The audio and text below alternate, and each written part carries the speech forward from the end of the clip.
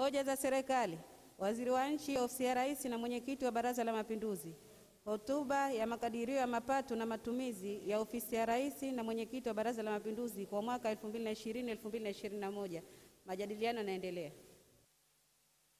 Waheshimiwa, majadiliano yanaendelea. Mchangiaji wa kwanza atakuwa Mheshimiwa Baraza Hassan Ali, atafuata Mheshimiwa Hamza Hassan Juma, na baada ya hapo atakuja Mheshimiwa Juma Ali Khatib.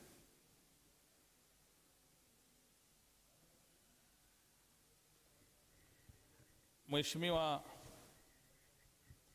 Naibu Spika wa Baraza la Wawakilishi, awali yote Mheshimiwa Naibu Spika, hatuna budi sote kumshukuru Mwenyezi Mungu kwa kutupa pumzi ya kuweza kuingia kwenye kikao hichi, na hasa kwa siku yetu ya leo ya Ijumaa.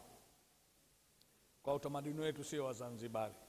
Mheshimiwa Naibu Spika, kwanza nichukue nafasi hii kuipongeza hotuba aliyotoa Comrade Mheshimiwa Waziri wa Nchi, Ofisi ya Rais na Mwenyekiti wa Baraza la Mapinduzi, Mheshimiwa Gavu, kwa utulivu na kwa ufasaha, akifuatana na mwenyekiti wake wa kamati kwa kuweza. Kwa hivyo nichukue nafasi hii kuzipongeza wizara hii nyeti, wizara ambayo ina hekima, busara, kwa watendaji wake wote kuanzia waziri, tarishi, Unguja na Pemba, kwa sehemu zote hizo.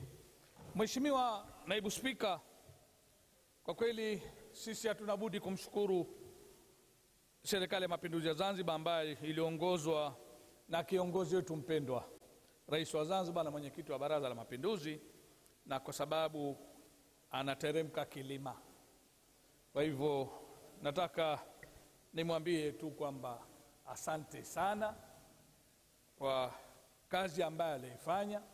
Ameifanya kazi katika nchi katika awamu yake bila kujali kabila, rangi na dini. Mheshimiwa Naibu Spika, mimi nitahadharishe tu wizara hii kwa sababu miezi iliyobakia ni michache, mitatu, na tunateremka kilima. Sasa katika ukurasa wa 64, 65 mpaka 67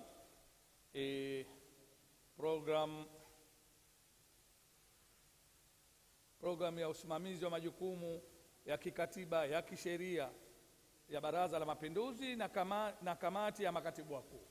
Mheshimiwa, tumekuwa na utamaduni awamu zote, Mheshimiwa Rais anapomaliza muda wake, baadhi ya watendaji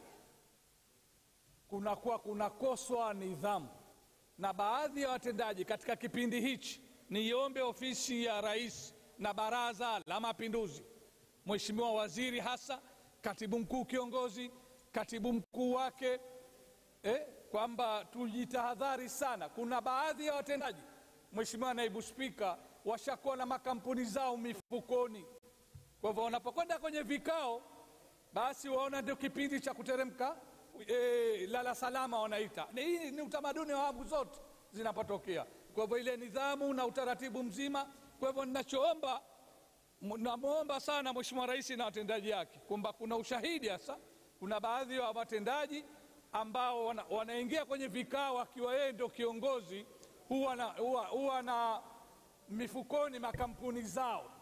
Sasa Mheshimiwa Naibu Spika, kitachooza leo kitanuka kesho. Kwa hivyo ninachoomba Mheshimiwa Naibu Spika, tuwe waangalifu sana, hasa Ikulu, kwa sababu namnukuu Mheshimiwa Baba wa Taifa hayati Mwalimu Nyerere aliposema Ikulu ni pahala takatifu, Ikulu si pahala pa biashara. Kwa hivyo kwanza nataka kuiambia dunia, katika kipindi chake chote Rais wa Zanzibar na Dr. Shedi hakumbagua mtu kumwonea kwa rangi, kabila na dini.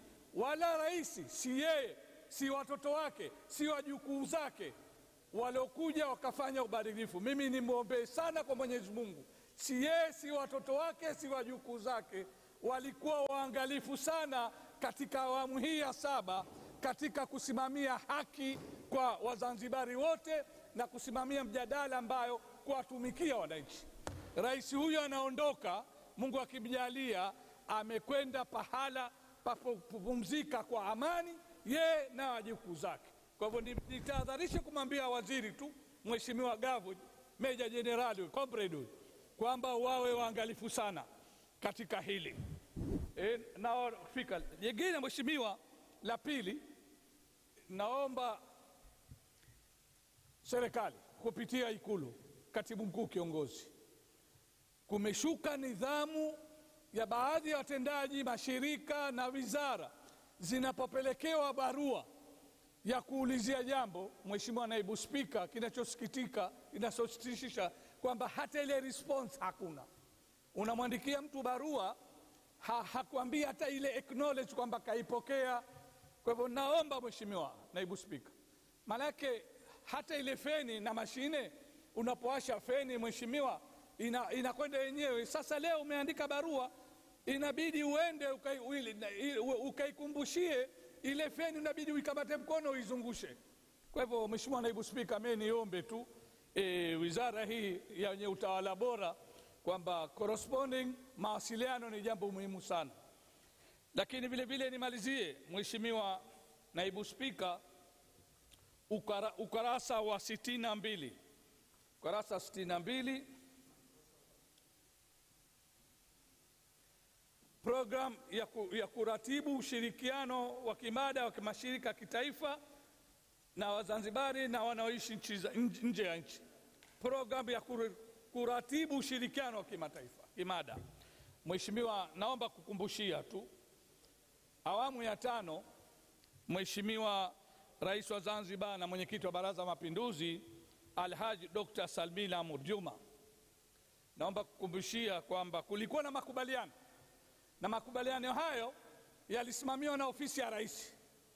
Nataka nimnukuu Mheshimiwa Rais wa Zanzibar na mwenyekiti wa Baraza la Mapinduzi awamu ya 5 Dr. Salmin Amur Juma, komando: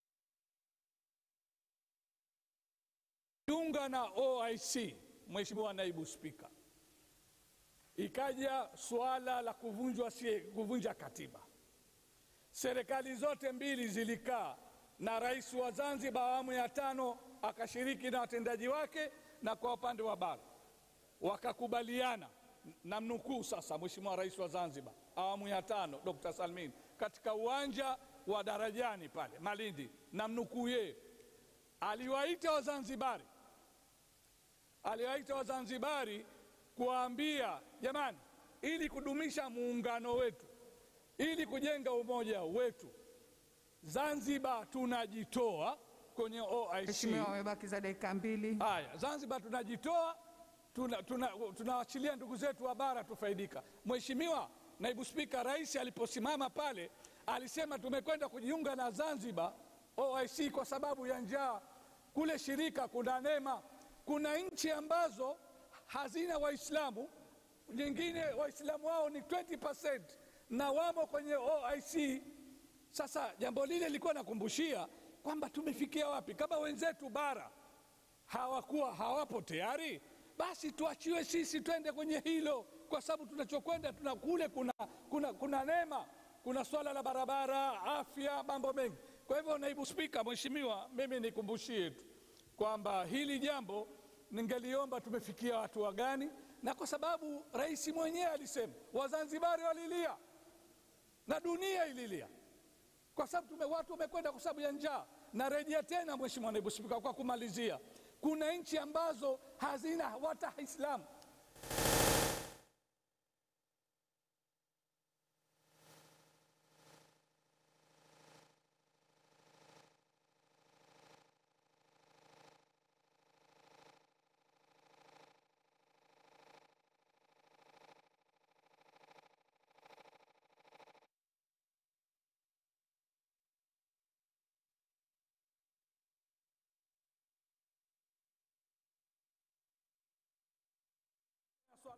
Asante Mheshimiwa. Leo Ijumaa kama ulivyosema, Mheshimiwa Hamza Hassan Juma, na baada ya hapo atafuata Mheshimiwa Juma Ali Khatibu. Mheshimiwa Naibu Spika, na mimi nakushukuru kuweza kunipa nafasi hii, lakini vile vile tumshukuru Mwenyezi Mungu kwa kuweza kutufikisha hapa leo tukiwa wazima wenye afya njema. Mheshimiwa Naibu Spika, mimi kwanza nataka nianze kumpongeza Mheshimiwa Waziri wa Nchi Ofisi ya Rais kwa kuweza kutuwasilishia hotuba hii ambayo anaiwakilisha nyumba kubwa, nyumba takatifu, nyumba ambayo haina doa. Wazanzibari wote na Watanzania na dunia kwa jumla, kila mmoja anajua nyumba yetu iko safi, iko salama, haina matatizo. Kwa hiyo namwombea kila la kheri Mheshimiwa Waziri katika majukumu yake, na Mwenyezi Mungu amjalie salama ili kuweza kuhitimisha hii ngwe ambayo Mheshimiwa Rais anamalizia muda wake. Lakini vile vile na yeye pia Mheshimiwa Waziri namwombea dua kila la kheri, Mwenyezi Mungu amjalie makubwa zaidi ili kuhakikisha kwamba tunaendeleza vijana wetu katika kuhakikisha tunasimamia ilani ya uchaguzi ya chama chetu cha Mapinduzi. Mheshimiwa Naibu Spika, baada ya hayo kwanza nataka nianze jimboni, naanza nyumbani. Mheshimiwa Naibu Spika, kwa mara nyingine tena nataka niendelee kumshukuru sana Mheshimiwa Rais wa Zanzibar na mwenyekiti wa Baraza la Mapinduzi, kwa sababu sasa hivi hii bajeti hii ni bajeti ambayo tunayokwenda kwenye uchaguzi, na kuna watu wengi ambao wanajiuliza Mheshimiwa Rais ametufanyia nini. Jana Mheshimiwa Nadiri ameeleza alofanywa jimboni kwake, lakini vile vile na mimi sinabudi kueleza yale Mheshimiwa Rais aloweza kutufanyia ndani ya jimbo letu la Shauri Moyo. Mheshimiwa Naibu Spika, tulikuwa tuna kadhia kubwa sana ya mafuriko katika jimbo letu, na ilikuwa kile inaponyesha mvua za masika au mvua kubwa, basi masheha wangu hasa sheha wa Shauri Moyo na sheha wa kwa Mtipura walikuwa simu mkononi, wananchi wanakwenda na vibwebwe, mheshimiwa wetu yuko wapi, tunazama. Lakini tunamshukuru Mwenyezi Mungu, nimepiga kelele hapa ndani ya miaka mitano hii ya mwisho ambayo Mheshimiwa Dr. Sheni ambaye alikuja ndani ya jimbo letu wakati wa kampeni, na tulimuomba tusaidie kutujengea ule mtaro. Tunamshukuru Mwenyezi Mungu ametujengea mtaro ule. Sasa hivi wenzangu wanapiga kelele mafuriko, lakini mimi nimenyamaza kimya ndani ya jimbo langu, kwa sababu mtaro alotujengea Dr. Sheni kwa kweli sasa hivi imekuwa ni faraja kubwa, na ni moja katika utekelezaji wa ilani, lakini vile vile katika programu ya kuondoa umaskini Zanzibar. Nashukuru sana, mvua kubwa zimepita, lakini mtaro ule kwa kweli umeweza kutusaidia sana. Lakini vile vile hospitali yetu ya jimbo la kwa Mtipura, Mheshimiwa Rais tulimuomba, tulikuwa tumekwama katika ile gorofa ya mwisho kule ya pili, ametusaidia na sasa hivi hospitali yetu inatumika vizuri. Lakini vile vile Mheshimiwa Naibu Spika, kwa upande wa maji tunamshukuru sana. Hayo matenki ya maji ya Saateni yamo ndani ya jimbo langu. Nashukuru sasa hivi, pamoja kwamba miundombinu ya kupelekea watu ndani ya maeneo yao hayajakamilika vizuri, lakini kwa asilimia kubwa sasa hivi maji tunayapata. Tunamshukuru Mwenyezi Mungu na tunamwombea kila la kheri Dr. Sheni amalize muda wake kwa salama na amani. Isipokuwa tu kuna jambo moja ambalo lilikuwa bado halijakamilika katika zile ahadi zake katika jimbo langu, ni barabara ya Mboriborini au maarufu inaitwa barabara ya kwa basi Huseni Mboriborini mpaka Daraja Bovu.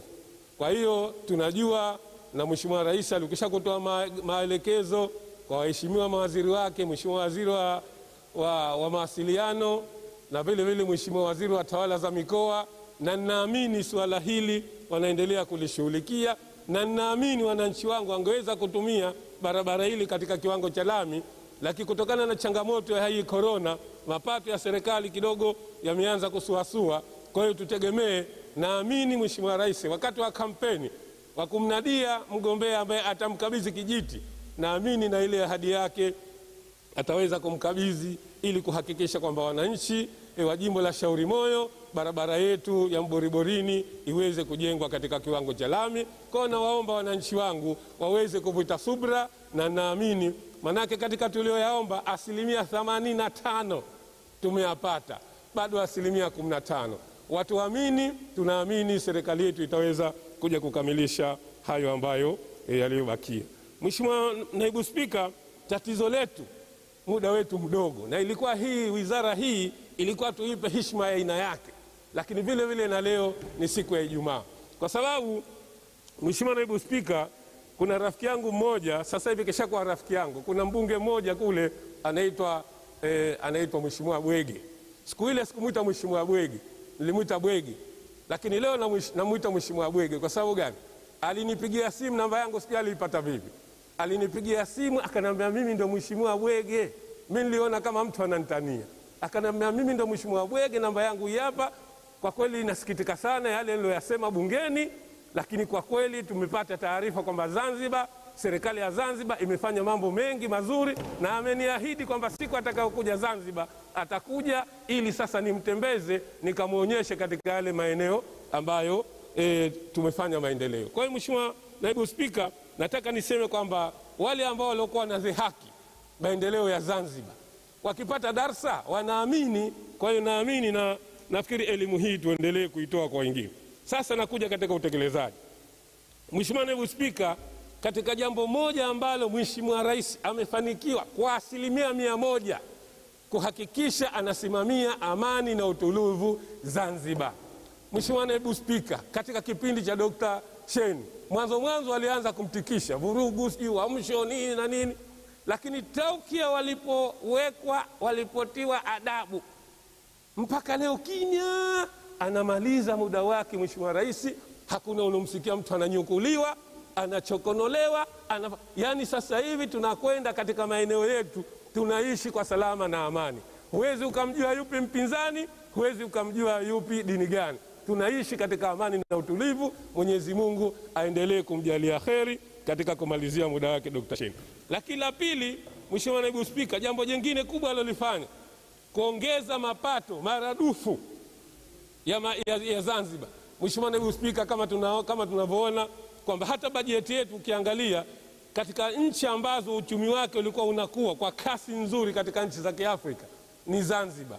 Lakini sasa hivi kwa bahati mbaya haya maradhi ya corona yamekuja kuingilia kati, lakini tunaamini Mwenyezi Mungu ataweza kutusaidia ili janga hili liondoke, ili uchumi wetu uendelee kuwa imara. Lakini jengine Mheshimiwa Naibu Spika, Mheshimiwa Rais wetu ameibadilisha taswira ya mji wetu.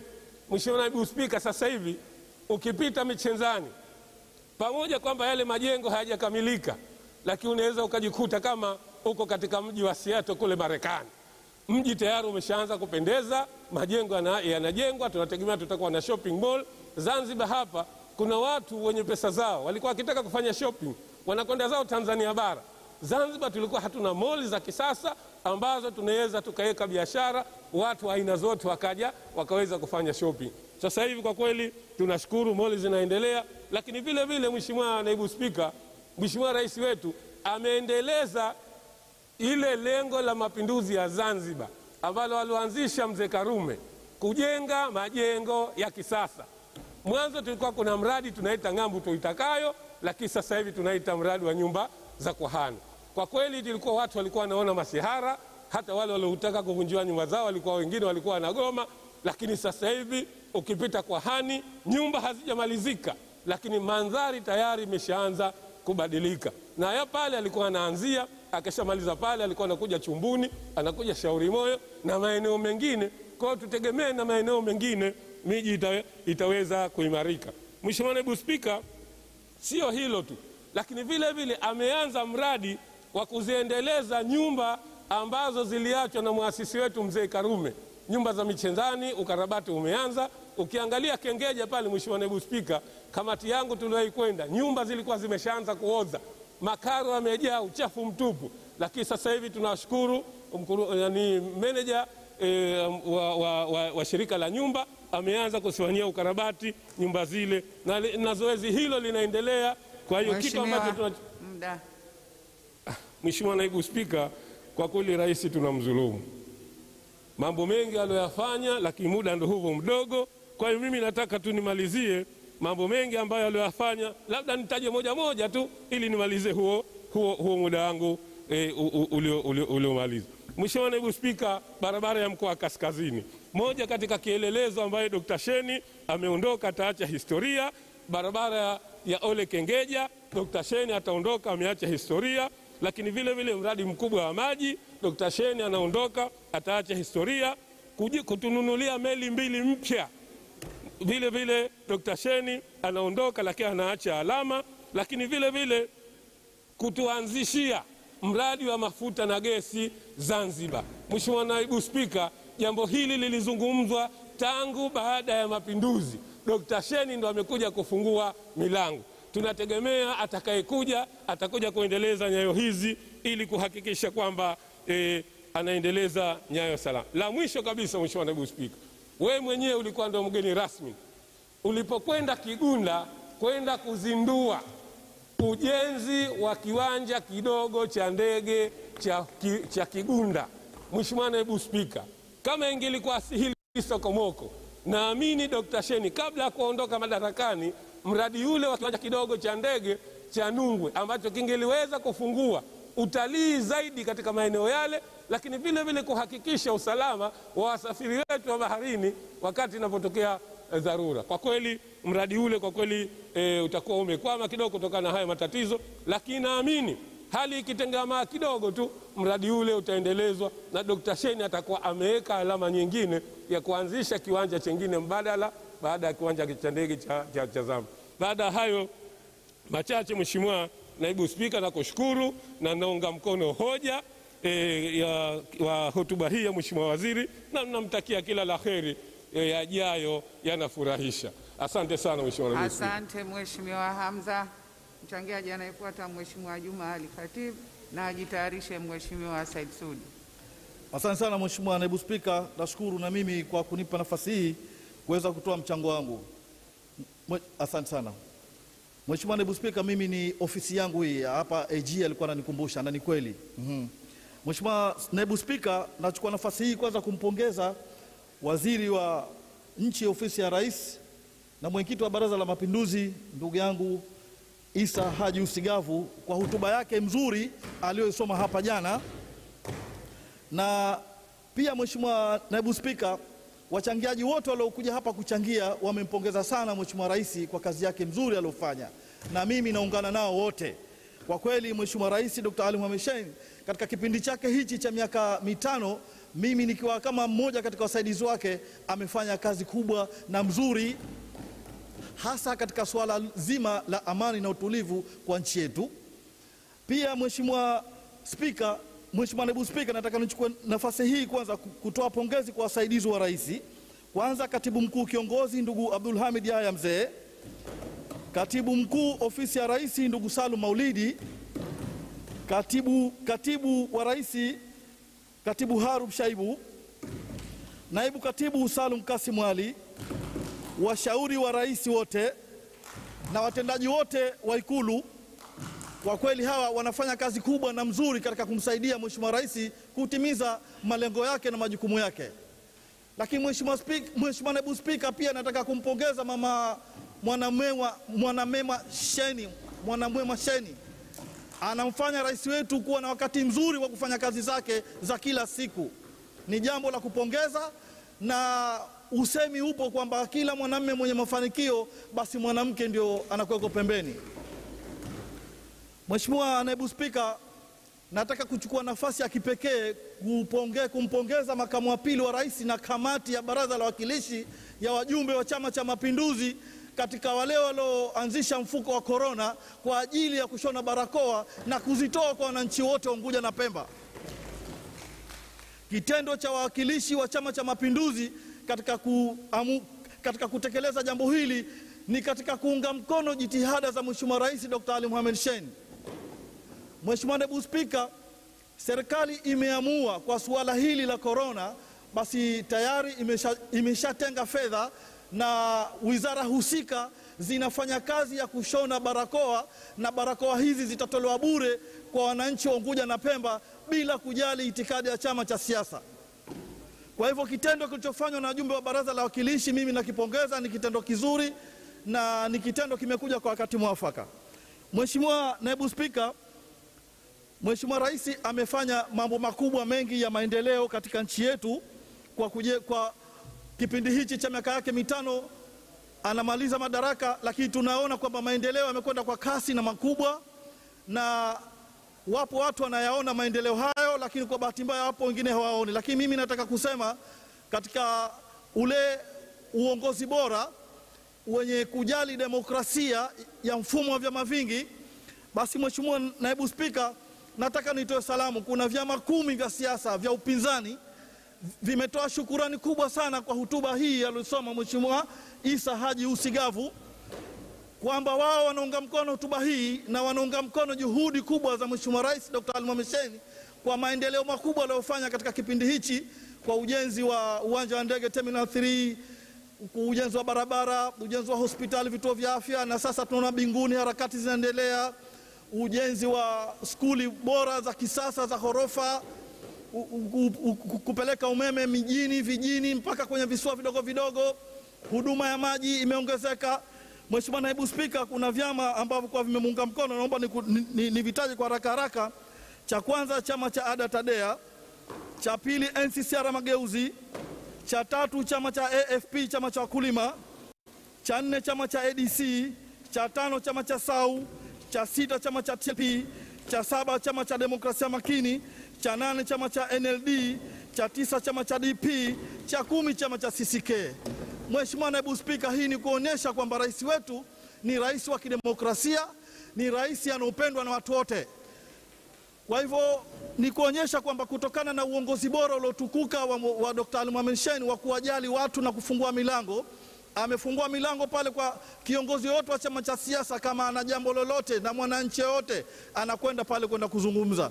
Jana kuna mtu mmoja alihoji hapa akasema, mbona kwenye bajeti alimuuza Mheshimiwa Waziri Isa Haji Usigavu kwamba umeeleza tu hawa watu waliokwenda pale, lakini wananchi wa kawaida ni ruksa kwenda kumwona rais. Ameweka milango wazi, na rais wetu anasikiliza kile ambacho kwa unamwambia, hakufunga milango.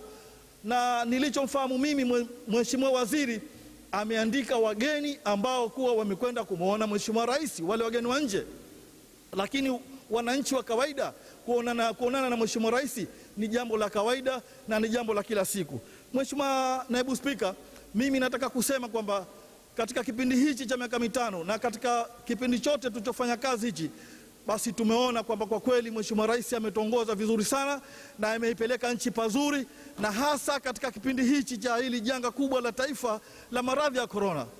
Mheshimiwa Rais Dr. Ali Mohamed Shein kwa kweli ni mtu wa hekima na busara, hasa pale alipotutaka wasaidizi wake kwamba tusipaniki, tutulie. Ni kiongozi mwenye busara. Maneno yale Mheshimiwa Naibu Spika amekuja kuyazungumza Rais wa Jamhuri ya Muungano wa Tanzania Dr. John Pombe Magufuli.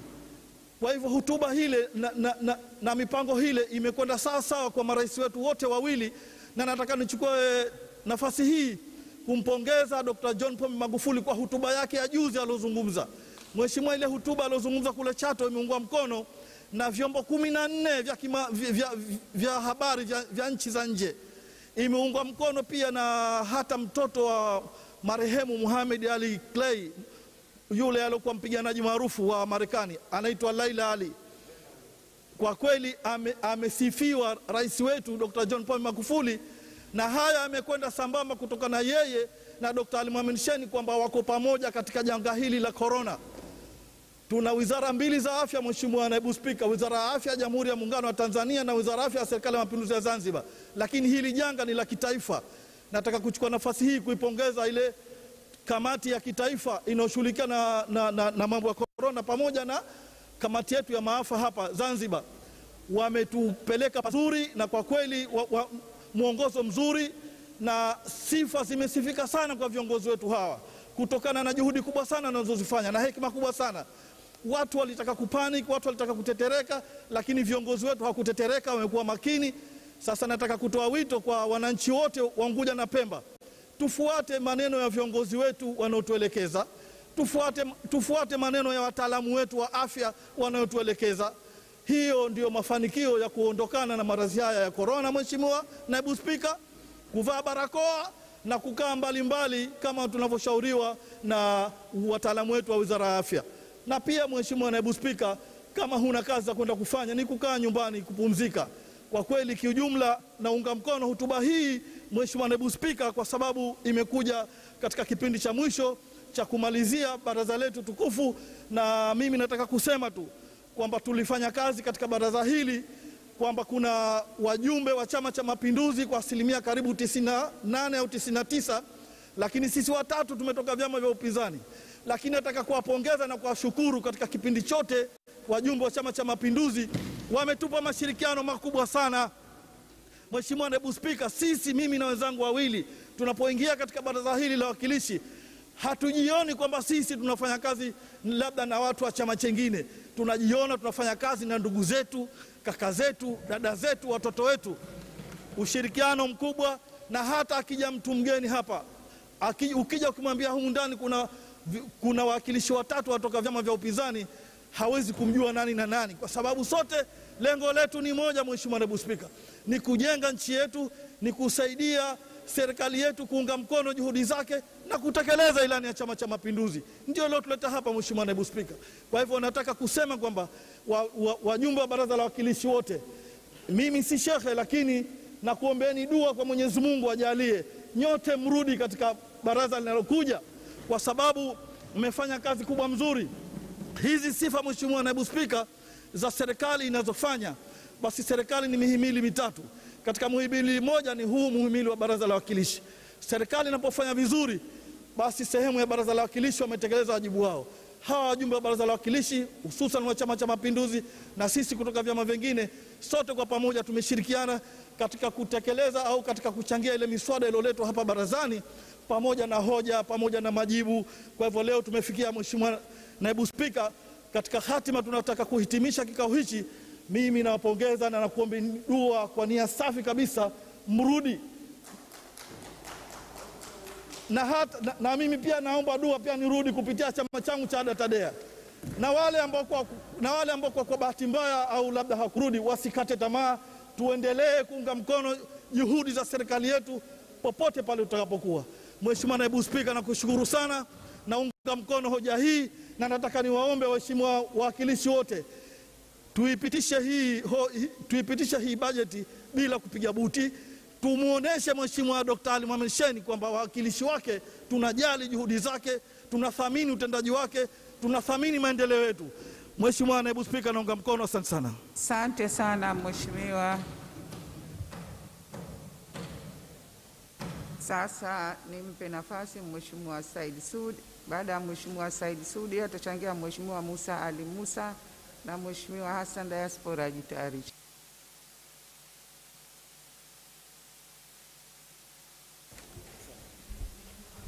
Nakushukuru sana Mheshimiwa Naibu Spika kwa kunipa nafasi hii na mimi kuchangia ofisi hii, ofisi muhimu sana, ofisi moja katika ofisi kubwa nzito zenye dhamana nzito,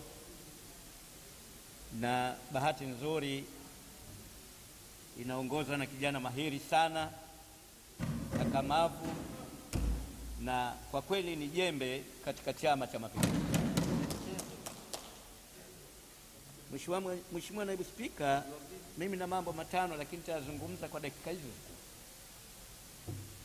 La kwanza, Mheshimiwa Naibu Spika, nampongeza sana Mheshimiwa Rais wa Zanzibar na mwenyekiti wa Baraza la Mapinduzi kwa kazi kubwa aliyoifanya katika kipindi hichi ambacho anamalizia, na kwa kweli kuna mambo ambayo nahitaji kuyazungumza.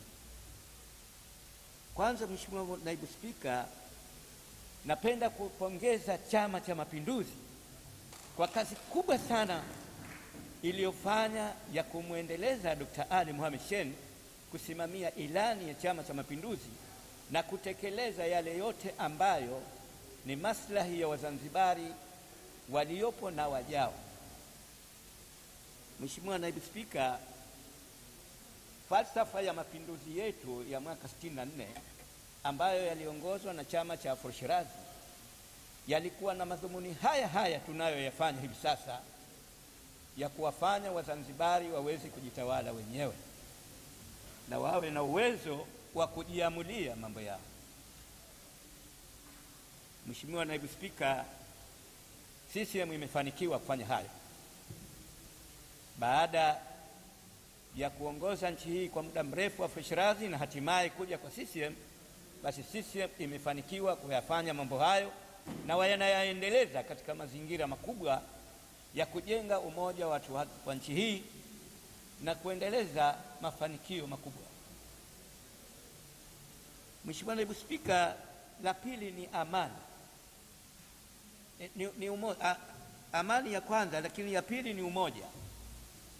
Umoja, Mheshimiwa Naibu Spika, ni kitu cha maana sana na kilichozingatiwa sana na Chama cha Mapinduzi.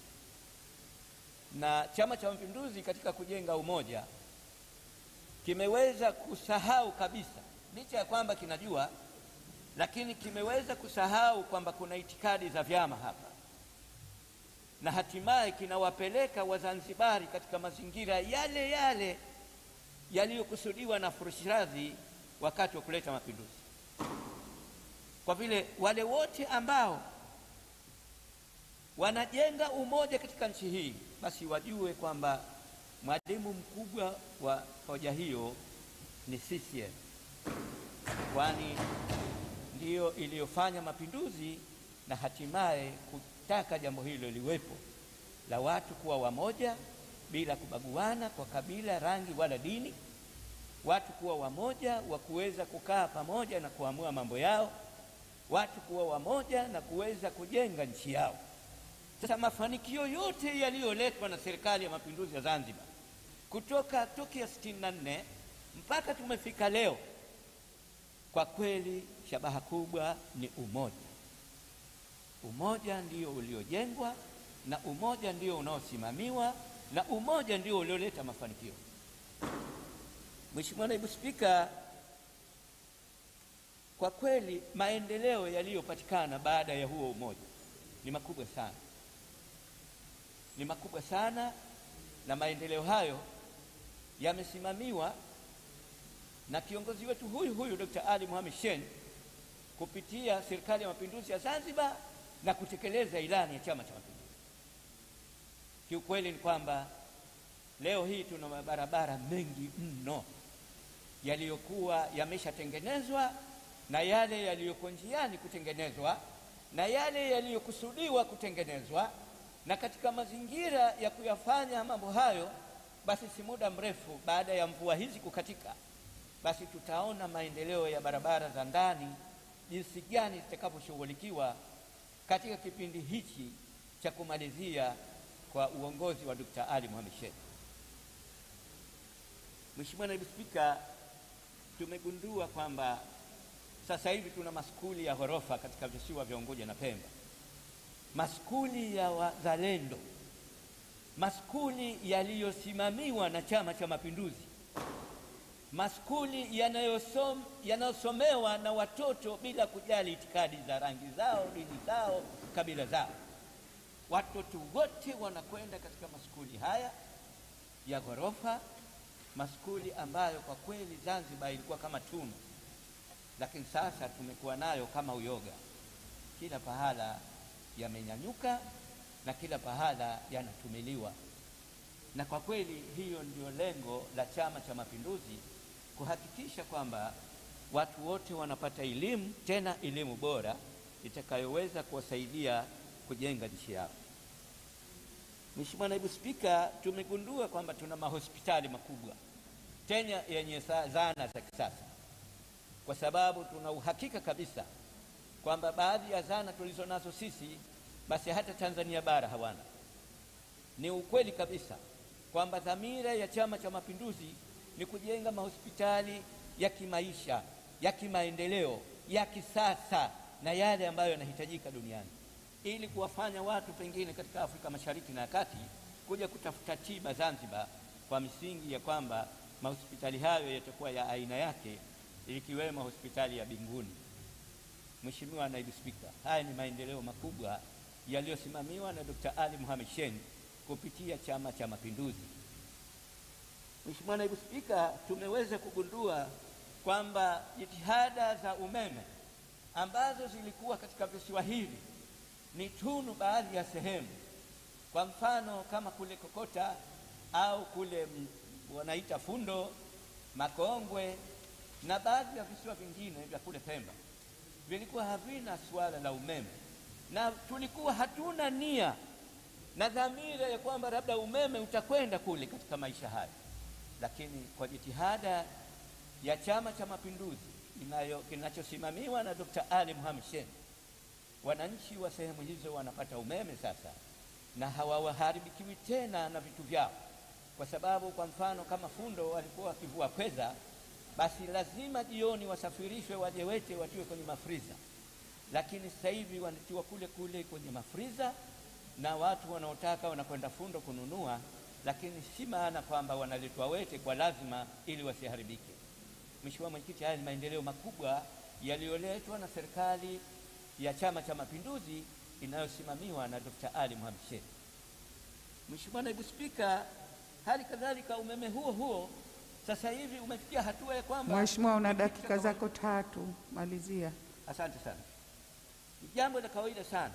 Sasa Mheshimiwa Mwenyekiti, mafanikio ambayo yamepatikana ni makubwa sana kwa Wazanzibari chini ya uongozi wa Dr. Ali Mohamed Shein, kiongozi ambaye anamaliza muda wake, lakini sisi sote tumo ndani ya masikitiko makubwa, na tunaomba Chama cha Mapinduzi kitafute mtu ambaye atakamata nyayo zake akiwa kama yeye, ambaye ataweza kuwaunganisha watu wa Unguja na Pemba kuwa kitu kimoja ambacho kitaweza kuwapelekea kwenye mafanikio.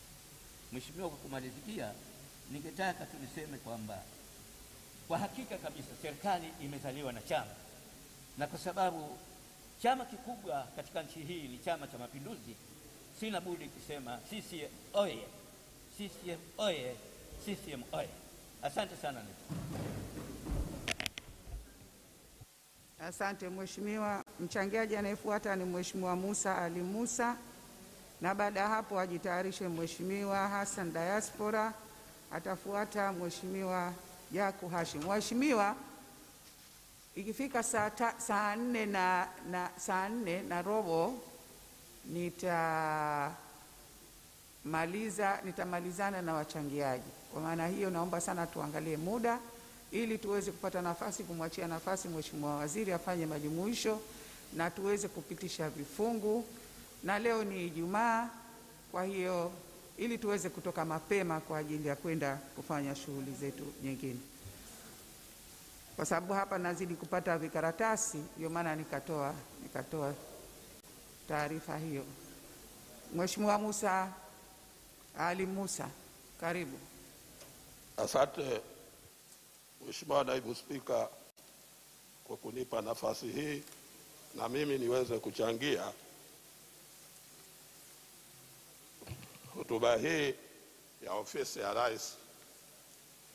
Kwanza nataka nimshukuru Allah Subhanahu wa Ta'ala kwa kutujalia tukaamka wazima leo hii, Wazanzibari wote na wale ambao wako mahospitali, basi Mwenyezi Mungu nao atawapa nafuu inshallah, na tuondokewe inshallah na janga hili la corona, iwe mwezi mtukufu huu wa Ramadhani iwe ni dawa ya corona. Kwa kweli Naibu Spika, mimi nataka niseme kwamba hotuba hii ya waziri kijana ndugu yangu Gavu ni hotuba nzuri sana, na nilijua ni mzuri sana kwa sababu najua ni waziri ambaye ni kioo cha Zanzibar pale katika jumba kubwa. Yeye huyu ana watendaji wazuri. Pale kuna katibu kiongozi, pale kuna katibu mkuu ndugu yangu Salum, pamoja na watendaji wote, wadhamini, kwa kweli pamoja na afisa mdhamini Pemba.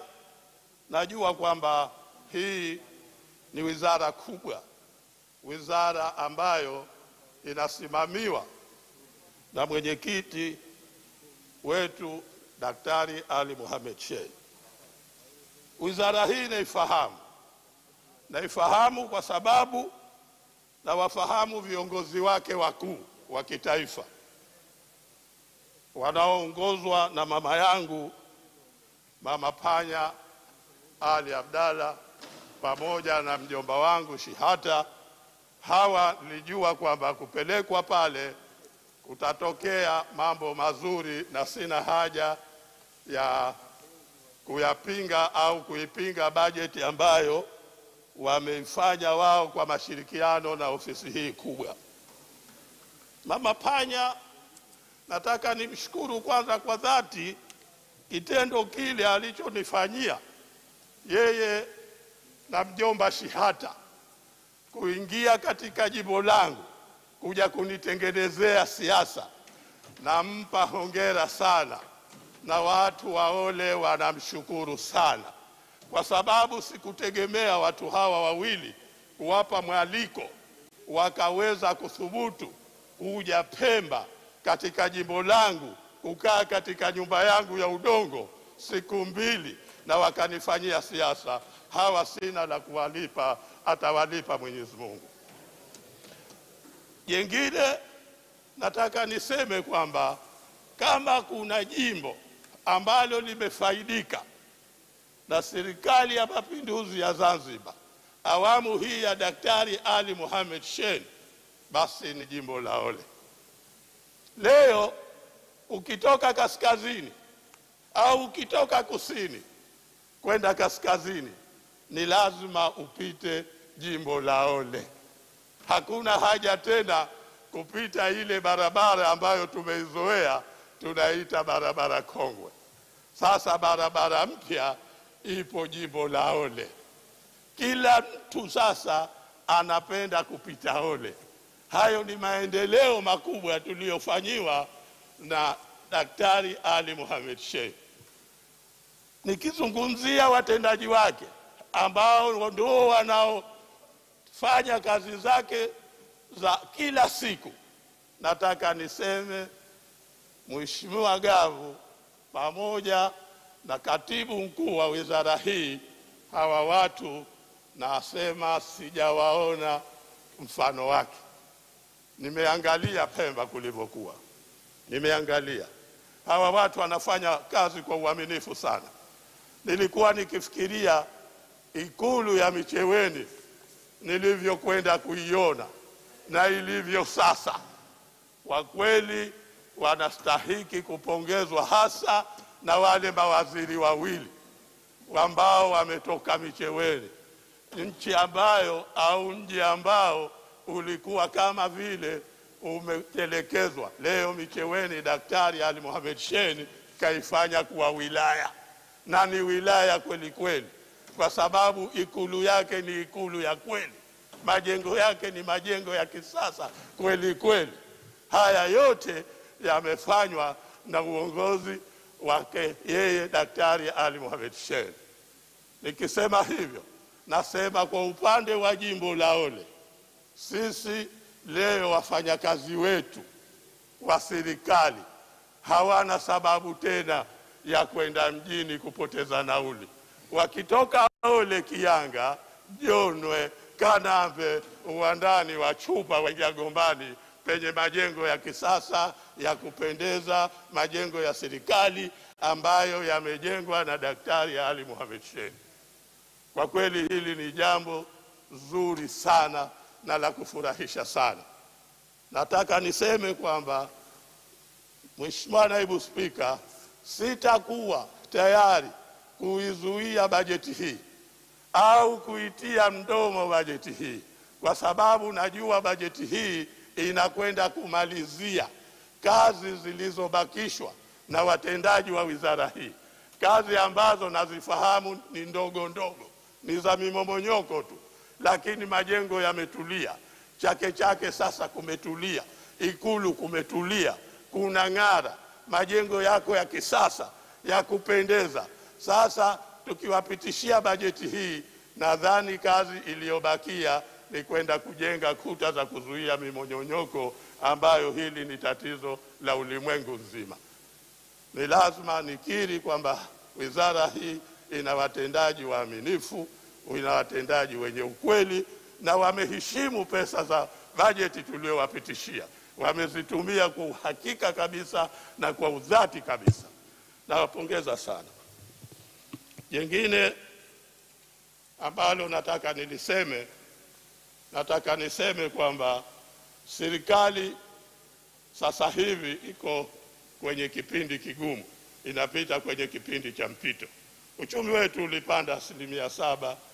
Ni jambo zuri kubwa la kupendeza, kwa sababu hatukutegemea kama uchumi unaweza kupanda hivyo, kutokana na maneno ya wenzetu walivyoagizwa kwamba waidhoofishe serikali ya Daktari Ali Mohamed Shein isiweze kukaa madarakani hata mwaka mmoja. Leo nasema inaweza kukaa madarakani tena miaka 10 ijayo. Sasa wale waliotaka kuidhoofisha, nadhania sasa wamefikia kikomo, hawana maneno tena. Serikali imekwenda kama mipango yake ilivyopangwa, mishahara imepanda tena kwa maajabu 100%.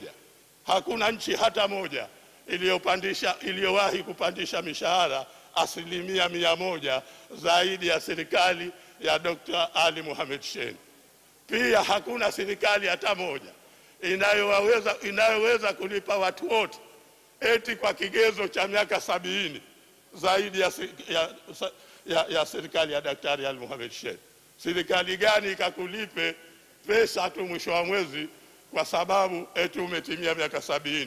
Miaka 70 si yako mwenyewe bwana.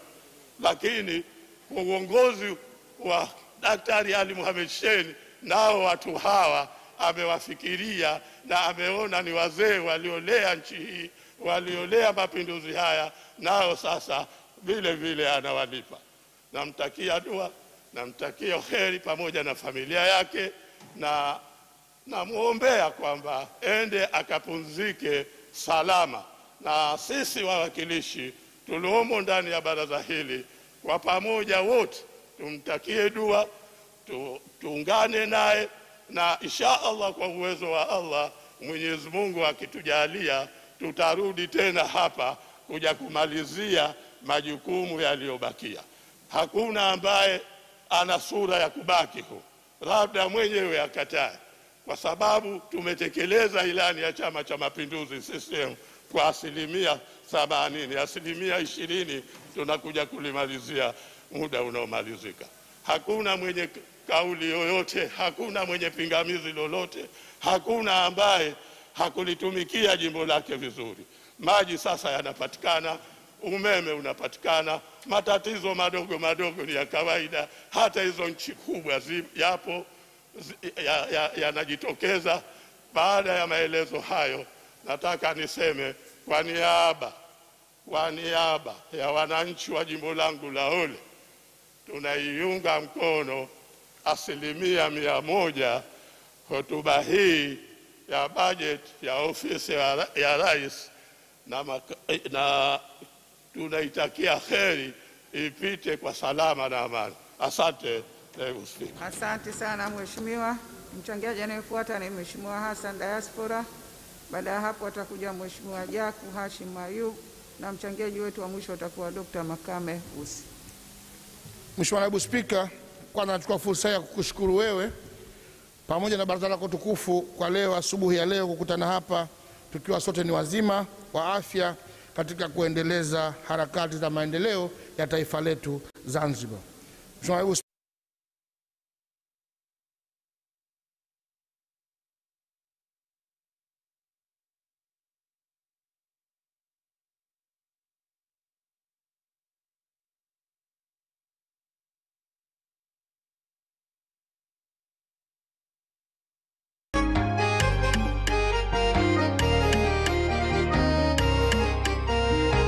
kheri nyingi na baraka zende kwake Hashima.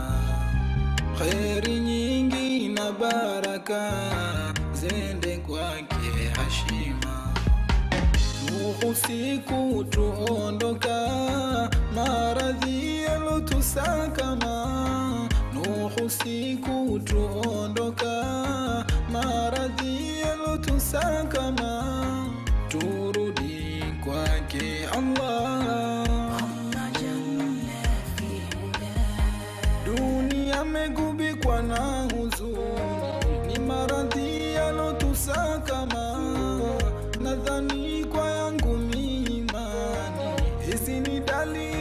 Kiyama. Ndipo nikaanda ujumbe kuwafikishia, lengo kusudi haya muweze yazingatia. Tujue maradhi haya tiba yake iko wapi? Tiba ni kutubia, kurudi kwake Maliki. Inshallah, inshallah, inshallah, inshallah, Rabbi takabali tawba. Inshallah, inshallah, inshallah, inshallah, Rabbi takabali tawba.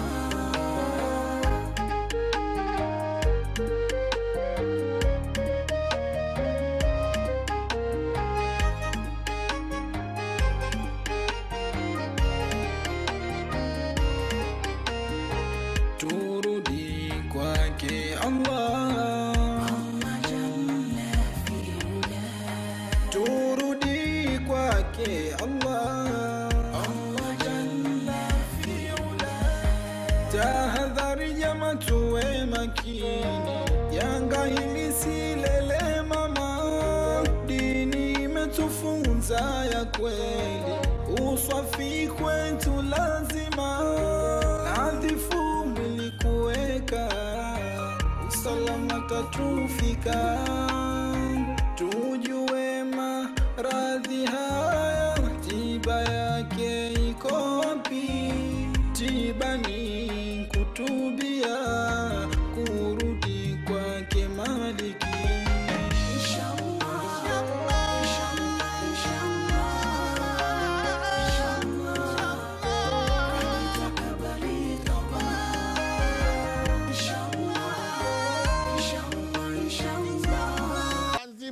Yametanda. Hata Mheshimiwa Naibu Waziri wa Maji na yeye ni mtoto mdogo, anasema wazi wazi, bwana, nchi inang'ara kwa taa kwa sababu ya kazi aliyofanya Dr. Shein. Lakini Mheshimiwa, tumeona jinsi gani kazi ya Dr. Shein kujenga madaraja.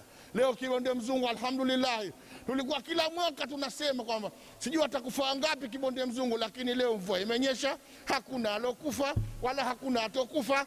Na pale pameitwa Kibonde Mzungu kwa sababu unasikia mzee mmoja alinipa historia phone, alikufa mzungu, na kila mwaka alikuwa anaamini kwamba lazima afe mtu. Lakini leo kwa Mheshimiwa Spika, kuhusu taratibu. Mheshimiwa Jaku, kuhusu taratibu 6359 Mheshimiwa Naibu Waziri amemtaja mtoto mdogo naibu waziri mwenziwe. Alikuwa naomba afute kauli, angetumia lugha ya kijana, sio mtoto mdogo. Mtoto mdogo haingii ndani ya baraza hili.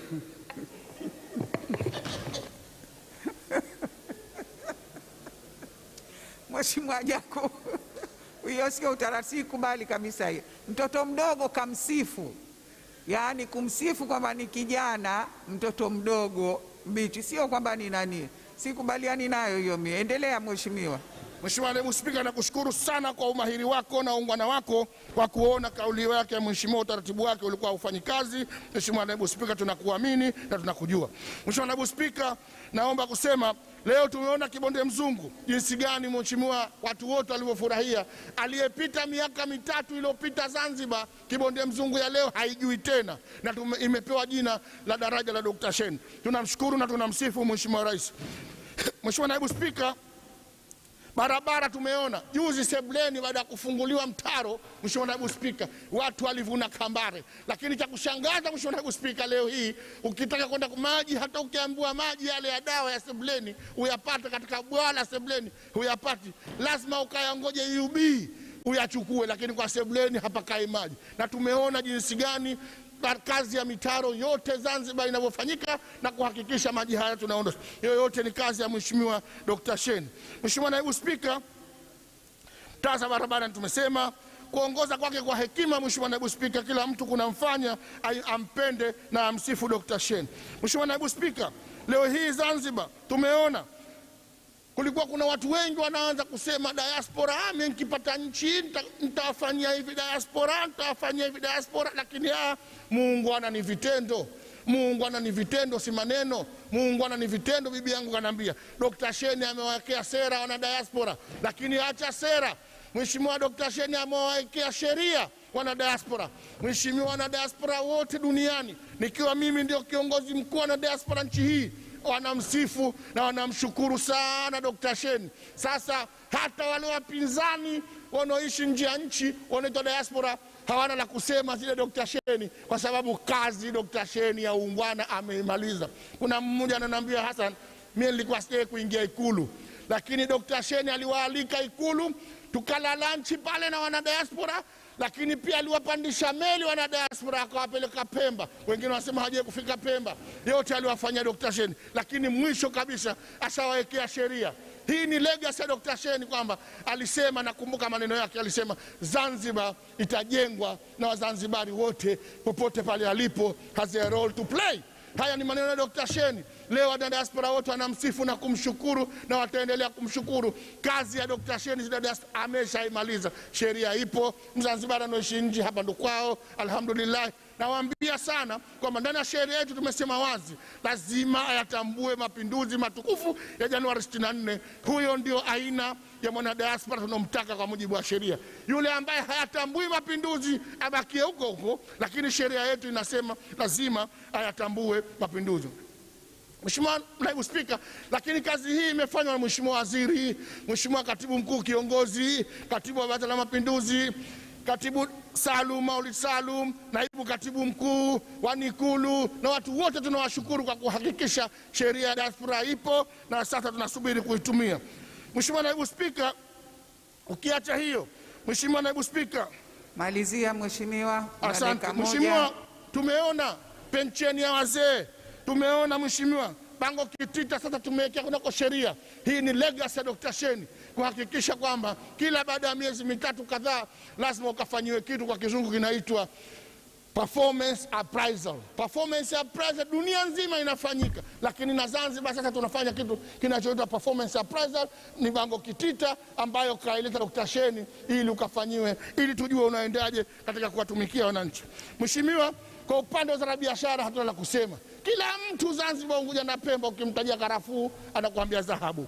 Mheshimiwa, tumeona maskuli ya horofa ilikuwa mwisho wa Lumumba, lakini leo mpaka Fuoni kwetu Uzini kote kuna majengo bora. Kwerekwe kuna majengo ya horofa sawa sawa na yalokuwepo London. Mheshimiwa Naibu Spika, elimu imeongezeka, elimu bora. Mheshimiwa Naibu Spika, lakini ametuwekea mambo mengi.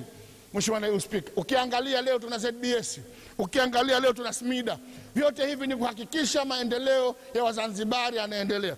Mheshimiwa Naibu Spika, kwa kweli mimi naunga mkono hotuba hii 100/100 na hakuna la kumlipa Mheshimiwa Rais wa Zanzibar na mwenyekiti wa Baraza la Mapinduzi Dr. Sheni, bali atakayemlipa ni Mwenyezi Mungu kwa kutuonesha uungwana, kwa kutuonesha utu, kwa kutujali Wazanzibari, na Wazanzibari wote tuna majonzi ya kumwona Dr. Sheni anamaliza muda wake. La mwisho Mheshimiwa ni kumwombea dua Mheshimiwa Rais wa Zanzibar, Mheshimiwa Mwenyekiti wa Baraza la Mapinduzi, ampe uhai mrefu, amzidishie hekima, amzidishie busara, ili tuwe tunakwenda kuchota kama penye uhai, kuchota busara na hekima. Zanzibar sisi vijana tunamjua na tutamkumbuka Dr. Mohamed Sheni milele daima kwa kazi nzuri aliyofanyia nchi hii, kwa kazi nzuri aliyofanyia wananchi wa nchi hii na maendeleo aliyoelekea. Mheshimiwa, muda wako umeisha. Leo hii taa za barabarani ziko kama unavyoona Oxford Street. Mheshimiwa Naibu Spika, naomba kushukuru. Asante. Asante, tunakushukuru. Mungu atakabalie dua zako. Sasa tunampa nafasi Mheshimiwa Jaku Hashim Ayub, na baadaye atafuata wa mwisho ni Dr. Makame Usi. Naomba wakati tuangalie vizuri. Asante sana Mheshimiwa Naibu Spika, nami nikushukuru kuniruhusu kuchangia wizara hii ambayo muhimu ya kiongozi wetu na bosi wetu sote humu ndani. Niendelee kumshukuru kwa dhati kutoka ndani ya sakafu ya moyo wangu jinsi anavyowatumikia wananchi wake bila kujali ubaguzi wala rangi wala itikadi ya chama chochote kile. Amefanya kazi kubwa sana katika sekta zote za jamii zinazogusa kila mwananchi. Rais wa watu, rais anasikiliza watu, rais anayewajali watu. Niombe mawaziri pamoja na sisi wajumbe tuendelee kumshukuru sana Mheshimiwa Rais wa Zanzibar Dr. Al-Hussein kwa kazi kubwa aliyoifanya, na hasa hichi kipindi cha miaka 5 aliyemalizia. Kwa kweli anastahili sifa hali ya juu na utulivu wake alioonyesha. Mheshimiwa, nasema haya mara kadhaa, hata saa 8 ya usiku nikiamshwa saa 9 usiku ndo msemo wangu unakuwa huu: sibabaiki kwa kazi aliyoifanya, jawabu itatoka. Maana saa 9 saa 8 usingizi unakuwa mkali, Mheshimiwa Naibu Spika, lakini ukaulizwa Dr. Shein nini kafanya, halitaki tochi. Ni kazi kubwa sana. Mimi zaidi nitajikita katika sekta afya, ambapo kila kiumbe hai anahitaji afya, ikawa sisimizi, ikawa panya, ikawa binadamu, sote tunahitaji afya. Niendelee kumshukuru kwa dhati, tena kwa dhati kabisa, katika sekta ya afya rais huyu, mambo aliyofanya makubwa. Aliongeza bajeti ya dawa kwa kiasi kikubwa, jinsi anavyowathamini wananchi wake na anavyojali wananchi wake, anavyojua muhimu wa afya. Tulikuwa tukapiga kelele, maiti juu Mnazi Mmoja zinashushwa kwa mabega, mimi mmoja. Naibu Waziri wa Afya humu akasema liti vinafanya kazi, haifanyi, kumbe haifanyi kazi, akalidanganya baraza. Nimwendelee kumshukuru sana Mheshimiwa Rais, imewekwa lifti mpya.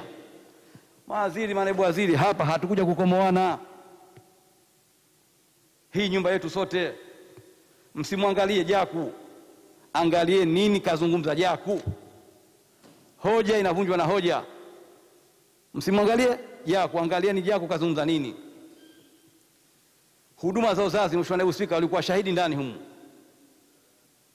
Mwanamke hawezi kufika Mnazi Mmoja kujifungua kama hajaweka shilingi 40 ili ajifungue. Tulizungumza humu kwa umakini wa Mheshimiwa Rais, akaona uhai wa mama mjamzito maana ni kufa kupona, kaondoa. Rais kama hutampata wapi? Mwenyezi Mungu azidi kumjalia afya njema na hekima na busara. Wewe pale mwanamke anakwenda shilingi 40 ataitoa wapi? Wengine walikuwa kaeka visimu vyao ile rehani ili mtu akajifungue, wengine dhahabu kwenye mashikio wanafungua wanaweka pale. Rais huyu ni rais muungwana sana sana. Nazungumza ikiwa kwenye Ramadhani ya 14 imefunga maneno haya. Tuje katika hali ya Pemba, upelekaji wa madawa umekuwa kizungumkuti. Wananchi dawa hazifiki kwa wakati zinahitajika. Ni rais ambaye ameanza ujenzi vitongoji kuweka bohari ya madawa. Rais huyu tutampata wapi? Dawa vile akafanya kazi bila ubaguzi. Dawa Pemba zilikuwa kupeleka kwa mitihani, sasa zinajengwa jengo pale vitongoji la bohari, dawa ziweze kuwekwa kwa wakati. Ukienda ukaangalia system ya dawa zinazopelekwa Pemba kule utacheka. Zinapelekwa Wete, kisha zinaanza kusambazwa kwa vibox. Huyu rais, Mwenyezi Mungu ni muungwana kwa kweli. Leo tunataka nini? Hakujali Pemba, hakujali Unguja, ni rais watu wote. Narudia tena, sizungumzi hivyo, najua muda umekucha, siwezi kupata naibu waziri wala waziri, lakini hii ndio haki yake apewe. Sitaki kujipendekeza mimi. Majengo mawili mapya pale ya Mnazi Mmoja ya kileo yanang'ara, ya mashine za kileo. Kulikuwa, Mheshimiwa Naibu Spika, wewe shahidi humu ndani, ICU ilikuwa haipo, ilikuwa jina tu. Mimi siku zote nilikuwa kasani garage ile, akaingia mtu hatoki na huruhusiwi kuingia ndani kuangalia mgonjwa wako. ICU tukopiga kelele humu. Waziri Jumaduni kipindi kile alifika kutaka kujiuzulu, baraza lilopita, wajumbe shahidi kina Bipanya, Mheshimiwa Bipanya, mliashuhudia. Ndio nasema msimwangalie Jaku analozungumza, angalieni nini kazungumza Jaku, msimtazame kama Jaku. Haya si yangu, ya wananchi wote yameagusa. Imejengwa ICU, naweza kusubutu kusema kwa wakati ule hospitali ya Aga Khan haikaribia ICU ule. Niliwahi kumpeleka mtoto wangu mimi Aga Khan, ukaiangalia ICU iliyojengwa pale na Aga Khan tofauti kabisa. Rais kafanya makubwa mno. Tulipiga kelele DNA, mheshimiwa rais kaileta ile pale, sijui kama inatumika. Baada ya kuiona mnazi moja kuwa ndogo haikidhi, mheshimiwa rais kafikiria kutengeza jengo la kileo la kutembea kwa gari uweze kumaliza Binguni. Na leo mimi nataka niite jina hasa hapa, nitangaze rasmi Binguni Dr. Shein Hospital. Kaacha legacy kubwa mheshimiwa rais. Haya ndio mambo yamegusa wananchi. Tuje kwenye sekta ya elimu. Mambo haya muhimu sana, afya na elimu. Ni rais ambaye ameondoa ada za maskuli kwa wanafunzi wetu kwa kuwajali wananchi. Kinyume chake baadaye kaongeza shilingi 35 kila mwanafunzi kwa mwaka inalipa serikali. Waangalie wanafunzi wangapi Unguja na Pemba. Hebu tuangalieni hili jambo tu. Kajenga skuli za kileo 4 Pemba, majengo ya ghorofa makubwa. Micheweni, wanakaa Micheweni wanajua hospitali skuli ya Micheweni ilivyojengwa. Tuje kule Pemba inaitwa Wera, Pemba hiyo. Tuje Kizimbani, Pemba hiyo, maskuli ya kileo. Sasa sijui tunataka tuzungumze kitu gani? Haya ndio mambo yamekusa binadamu, elimu, afya. Tuje Unguja, kuna Fuoni imejengwa, kuna Kinuni imejengwa, kuna ile inaitwa Dr. Ali Mohamed Shein Secondary School liko Kumbeshauri. Bwana mkubwa, Mwenyezi Mungu kamjalia hekima na busara kubwa sana, kafanya kazi kubwa sana. Wewe kuiondosha ada ya skuli ile kwa wanafunzi si jambo dogo. Wenzetu Tanzania bara wameiga baada ya rais wetu kufanya hapa. Baada ya uzee, mheshimiwa naibu spika, kuna ujana. Baada ya ujana kuna uzee, kinyume chake. Ndio wale nilimwambia mheshimiwa naibu waziri hapa. Wazee alivyoajali kwa pensheni ya shilingi 20,000 ni hatari kubwa kwa kweli. Hakubagua, kila sekta ka play. Mimi nitaja hizi ambazo muhimu tu. Afya, elimu. Nitakuwa mtovu wa adabu wa mwisho tena kama sikumshukuru mheshimiwa rais kwa mradi wa maji Michamvi. Nilipiga kelele sana humu ndani, nikathubutu hata kutolewa ndani ya baraza hili, lakini nikajua na dhamana mimi kwa wananchi walionituma. Nimshukuru mradi ule kwa 85%. Umefika hatua kubwa sana. Ilobaki tu ni suala za pampu za maji ambazo karibu milioni 35 mpaka 40. Pampu 2 za maji ndio kilichobaki, na umeme kazi ndogo. Na hili ndugu yangu mheshimiwa Usi, nikuombe sana, baadhi ya watu wa Michamvi wamenituma sana, wanamshukuru kwa dhati kwa mradi huu wa maji ambao ulikuwa ni kilio cha wananchi wa Michamvi. Nilipo nikapigia kelele sana, ndio nikasema hoi nacho kilindo kilio. Imefika hatua kubwa ya maji ya Michamvi. Nipongeze sana serikali yetu inaongozwa na jemedari mchapakazi mkweli Dr. Ali Mohamed Shein. Mradi umekamilika karibu 85%. Umebaki pampu 2 za maji na kazi ndogo tu ya umeme. Na niliahidiwa katika Ramadhani hii mradi huu utakamilika, lakini kwa sababu za kiufundi na kibinadamu haukukamilika, lakini nishukuru kwa hilo. Mheshimiwa, nimalizie. Una dakika moja imebakia. Asante. Mheshimiwa, niwaombe sana mawaziri, tujitahidi ni palipobaki ni padogo. Tusifukuzie kwenda mbio sana. Mawaziri, huenda Mwenyezi Mungu akajalia wengi wameomba tukarudi. Kwa hizi mbio kidogo kaona hapa pengine sirudi hapa, nende mbio kubwa, utajia kuanguka. Nafikiri Kiswahili kimefahamika. Mimi sirudi, huwezi kujua. baada ya uhai kuna mauti. Kwa Mheshimiwa, haya yalikuwa ndo mchango wangu, na niendelee sana kumwombea Mheshimiwa Rais afya njema yeye na familia yake. Asante sana Mheshimiwa Naibu Spika. Asante na kushukuru. Amina. Naunga mkono. Amin. Amin. Mheshimiwa Dr. Makame Usi, na baada ya hapo tutamwita Mheshimiwa Waziri kwa ajili ya kufanya majumuisho. Mheshimiwa Naibu Spika, kwanza nikushukuru sana kwa kunipa nafasi hii na mimi niwe mmoja kati ya wachangiaji wa hotuba hii ya ofisi ya Rais na mwenyekiti wa Baraza la Mapinduzi. Kwanza kabisa niseme kwamba mimi nimekutoka huko Ikulu, kwa hiyo naijua vilivyo Ikulu. Kwa kweli kiongozi wetu huyu Dr. Ali Mohamed Shein ni kiongozi mahiri na makini sana. Sifa zilizotolewa na wenzangu hapa kwa kweli ndizo ni sifa ambazo kwa kweli katika bara letu la Afrika naweza kusema uongozi tuliopata ni exemplary. Na kama ingekuwa, yani ni mfano nakusudia, na kama ingekuwa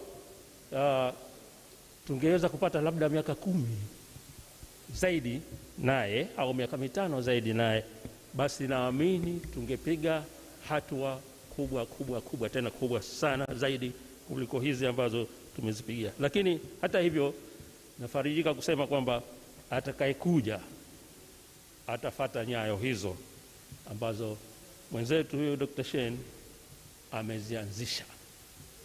Kwa kweli wenzangu wamesema Ikulu imekuwa ni majengo ya mfano. Wakati ule niko kule tumeona ikulu zilioko bara, ikulu zilioko Pemba, ikulu zilioko kila mahala. Ikulu zile kwa kweli wakati ule zilikuwa haziko katika hali nzuri, lakini sasa hivi ikulu zote ziko katika hali nzuri na zinang'ara. Hata hapa jengo letu la Mnazi Mmoja, wote mnapita pale au sote tunapita, tunaona tofauti iliyopo kati ya hapo mwanzo awali na hivi sasa. Kwa kweli ni hatua na maendeleo makubwa sana, ametusaidia sana kiongozi wetu huyu. Nasema wenzangu wamechangia sana kwenye mambo ya maendeleo, na mimi nitakwenda huko kwenye mambo ya maendeleo na zaidi kabisa nitasema kwamba mimi wakati fulani Mheshimiwa Rais aliniita, nasema ukweli tu, aliniita akanambia nakupeleka kaskazini, kuna migogoro mkasaidie kuitatua. Kwa kweli kulikuwa na migogoro ya ardhi mingi sana, inafika hata 100. Cha kwanza tukaenda tukaorodhesha na tukajaribu kutatua. Iliyoorodheshwa katika nini ilikuwa ni 50 na tukatatua yote. Ile ya nini iliyokuwa haikuorodheshwa na iliyoorodheshwa, na bahati nzuri tukatatua migogoro mpaka tukafikia 15, ambayo na hiyo pia tungemalizia, lakini nadhani na wenzangu hiyo siku hizi inashughulikiwa vilivyo na itamaliziwa. Nasema alizishika nyanja zote, hakupenda wananchi wavudhie kutokana na migogoro ambayo inajitokeza, hakupenda wananchi wawe nyuma kimaendeleo. Na ndio maana ukifika huko mitaani utaona kila mwananchi yuko katika furaha na yuko katika kutafuta maendeleo yake, badala ya kukaa wakalumbana na kulumbana tena. Mheshimiwa, mimi nikienda kwenye kitabu nasema wenzangu, kwa sababu ya uzuri wa hotuba hii hakuchangia, lakini kuna mapato, kuna matumizi bila shaka. Kuna vipindi vya radio na television ambavyo vilikuwa vinaonyeshwa, vilianzishwa pale na vinaonyeshwa, vimeimarishwa.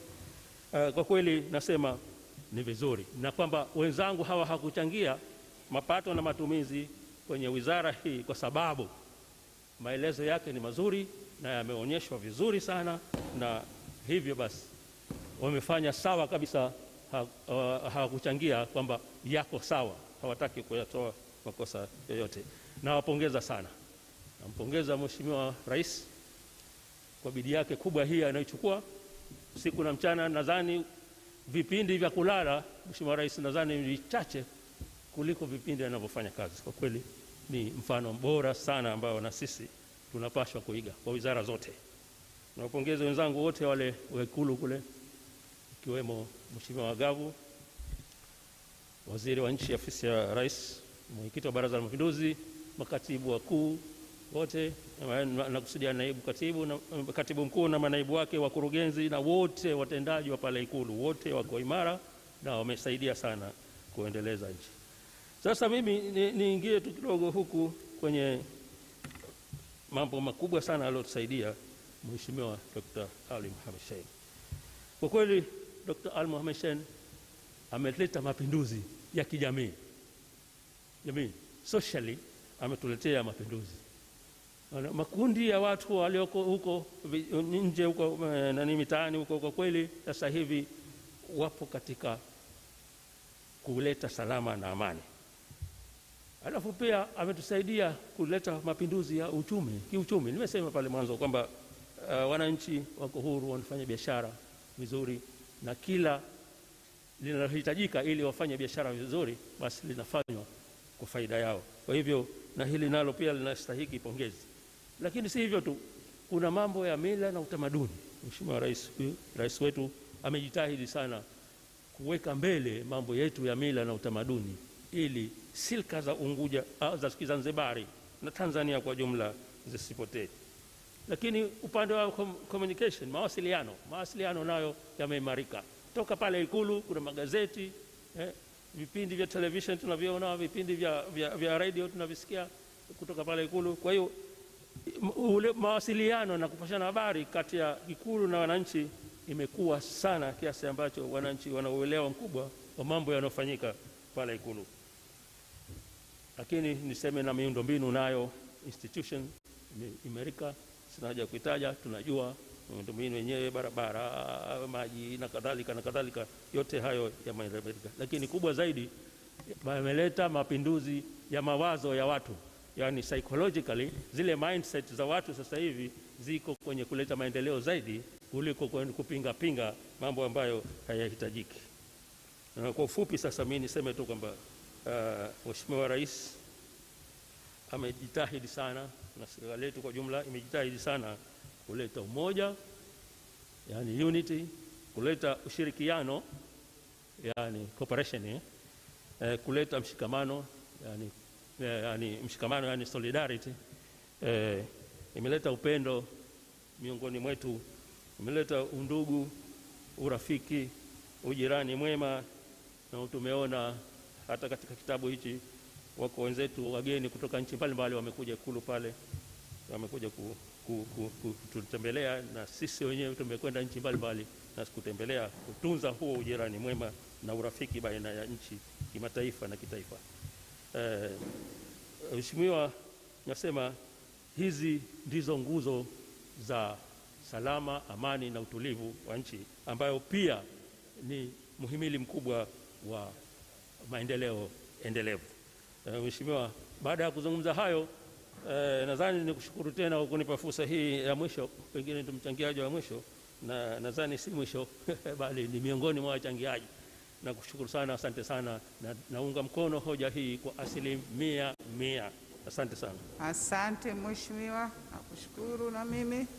Sasa ni muombe Waziri Ofisi ya Rais, Waziri wa Nchi Ofisi ya Rais, Mheshimiwa Isa Gavu aje afanye majumuisho. Mheshimiwa Isa, karibu.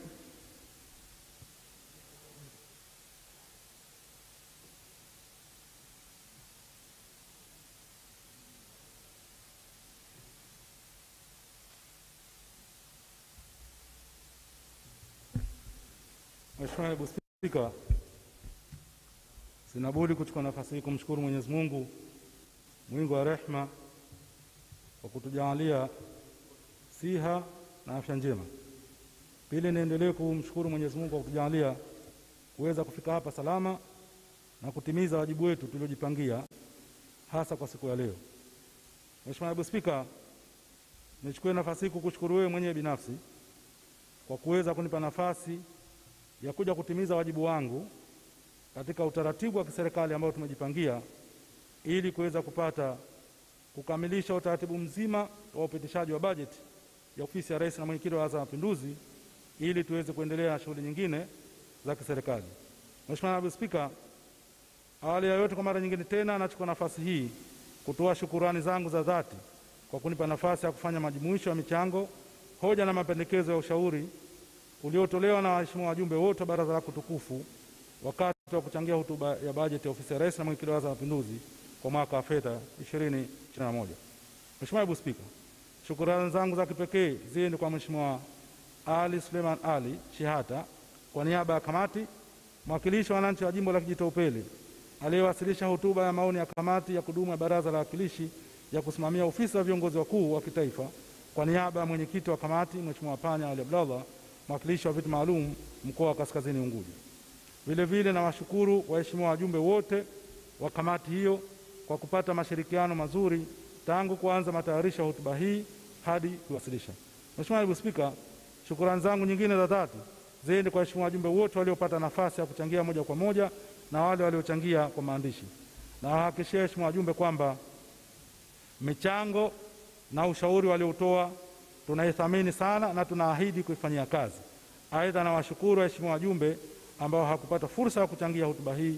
Ni imani yangu kwamba wataunga mkono kwa 100%. Mheshimiwa Naibu Spika, jumla ya changiaji 32 wa Baraza la Wawakilishi tukufu walichangia hotuba ya bajeti ya Ofisi ya Rais na Mwenyekiti wa Baraza la Mapinduzi, na kwa heshima kubwa Mheshimiwa Naibu Spika, naomba niwatambue wachangiaji hao.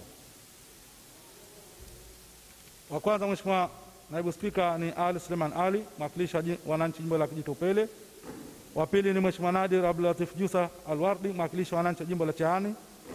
Wa tatu ni Mheshimiwa Mwanacha Hamis Juma, mwakilishi wa wananchi jimbo la Chukwani. Wa nne ni Mheshimiwa Sheikh Ahmad Matar, mwakilishi wa wananchi jimbo la Mgogoni. Wa tano ni Mheshimiwa Shadia Mohamed Suleiman, naibu waziri Wizara ya Kazi, Uwezeshaji wa Wanawake, Wazee na Watoto. Wa sita ni Mheshimiwa Mohamed Raza Hassan Al-Daramsi, mwakilishi wa wananchi wa jimbo la Uzini. Wa saba ni Mheshimiwa Hamza Hassan Juma Saitoti, mwakilishi wa jimbo la Shauri Moyo. Wa nane ni Mheshimiwa Juma Al-Khatibu MBM. Wa tisa ni Mheshimiwa Said Sud Said MBM. Wa 10 ni Mheshimiwa Musa Ali Musa, mwakilishi wa wananchi jimbo la Ole. Wa 11 ni Mheshimiwa Hassan Hamis Hafidh, naibu waziri wa Wizara ya Biashara na Viwanda. Wa 12 ni Mheshimiwa Jaku Hashim Ayub, mwakilishi wa wananchi wa jimbo la Paje. Na 13 ni Mheshimiwa Makame Ali Usi, naibu waziri Wizara ya Kilimo, Maliasili, Mifugo na Uvuvi. Mheshimiwa Naibu Spika, waliochangia kwa maandishi ni Mheshimiwa Dr. Khalid Salum Mohamed, mwakilishi wa wananchi wa jimbo la Donge. Mheshimiwa Nasr Salim Ali, mwakilishi wa wananchi jimbo la Kwajuni. Mheshimiwa Mgaza Jecha Mohamed Mgaza Jecha, mwakilishi wa wananchi jimbo la Mtambile. Mheshimiwa Usi Yahya Haji, mwakilishi wa wananchi jimbo la Mkwajuni. Mheshimiwa Bahati Hamis Kombo, mwakilishi wa wananchi jimbo la Chambani. Mheshimiwa Ahmad Abdul Wakil Yahya, uteuzi wa Mheshimiwa Rais. Mheshimiwa Asha Abdallah Musa, mwakilishi wa wananchi jimbo la Kiwengwa. Mheshimiwa Mohamed Said Limwa, mwakilishi wa wananchi jimbo la Mpendae. Mheshimiwa Dr. Mwinyi Haji Makame Mwadini Nionzima, mwakilishi wa wananchi jimbo la Dimani. Mheshimiwa Mihayo Juma Nunga, naibu waziri Ofisi ya Rais, naibu waziri wa nchi Ofisi ya Makamu wa Pili wa Rais. Mheshimiwa Chum Kombo Khamis, naibu waziri Wizara ya Habari, Utamaduni na Mambo ya Kale.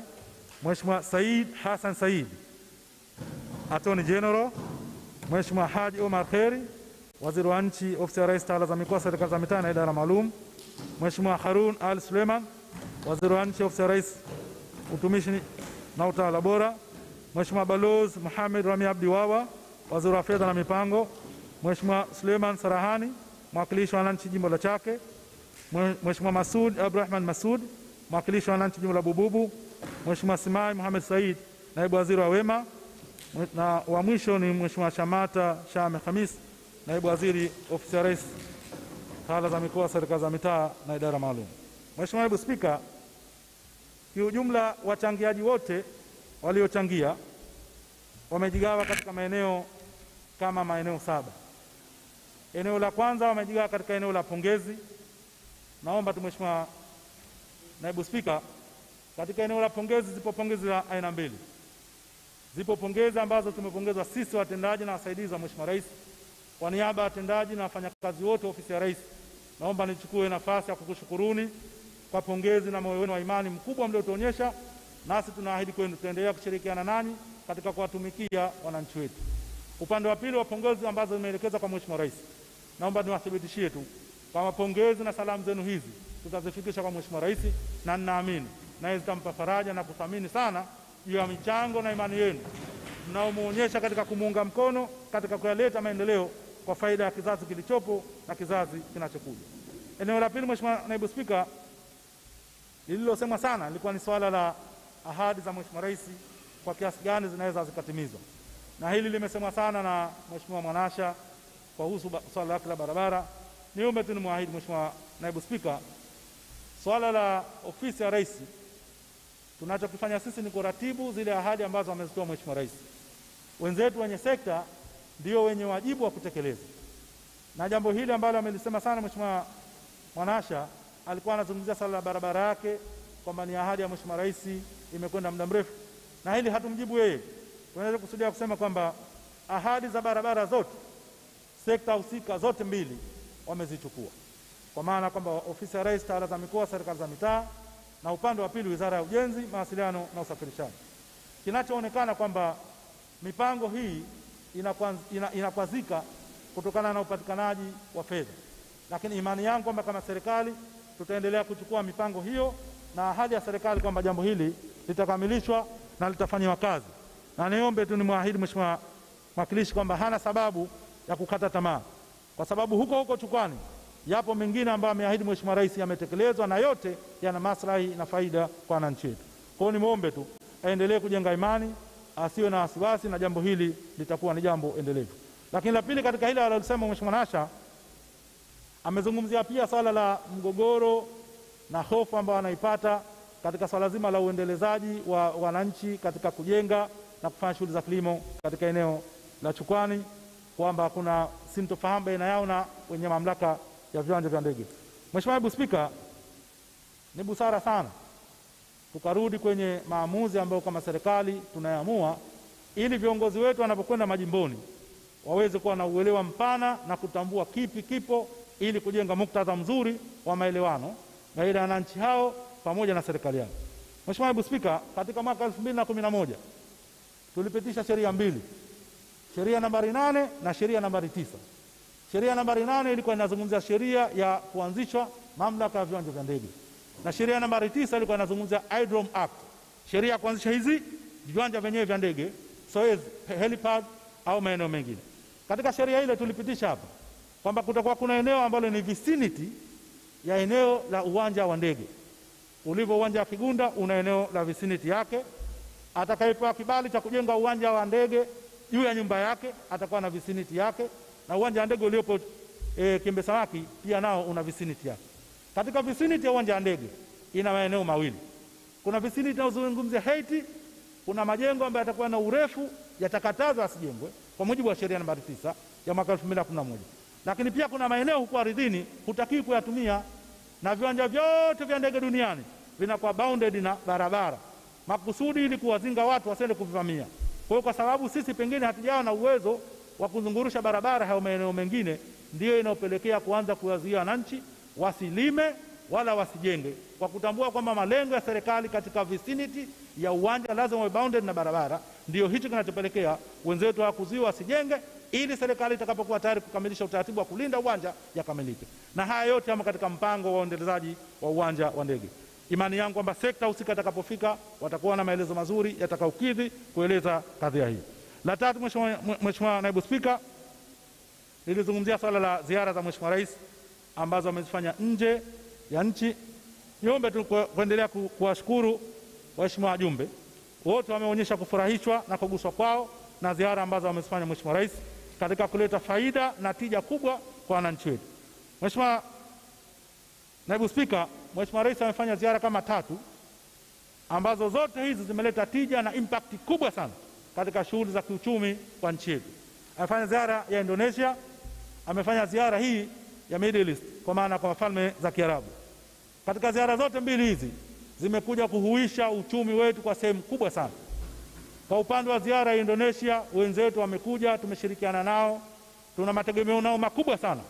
Watatusaidia katika ile ndoto yetu ya kujenga ujenzi wa bandari mpya ya Mpigaduri pamoja na bandari mpya kwa ajili ya huduma ya sekta ya mafuta pamoja na gesi. Lakini pia wenzetu hao Indonesia tunashirikiana nao katika uzalishaji wa zao la mwani. Tumeshirikiana nao katika uzalishaji wa kiwanda cha mafuta, na tunaamini tutaendelea kushirikiana nao katika shughuli za kiuchumi na biashara, Lakini la pili, kwa upande wa ziara ya Middle East, kwa maana kwamba falme za Kiarabu, Mheshimiwa Naibu Spika, sote ni mashahidi namna ambavyo ziara hii imeleta tija na faida kubwa kwa wananchi wetu. Tunazungumzia swala la kurekebisha na kufanya utanuzi wa hospitali ya Wete, kuijenga iwe ya kisasa, lakini pia tunazungumzia kuwahuisha vijana katika kujikwamua hasa katika sekta ya uzalishaji pamoja na upatikanaji wa fedha kwa ajili ya miradi yao midogo midogo, wenye viwanda vidogo vidogo. Hii yote hii inatokana na misaada ya fedha ambazo tumepata. Na kwa bahati ya kipekee, Mheshimiwa Naibu Spika, Mheshimiwa Rais amekuwa ni mtu wa bahati sana, kwa sababu kwa kumbukumbu zao watu wa falme za Kiarabu, nchi zote wanazofanya ziara na Middle East, wanachosaidiwa wao ni kupewa mkopo.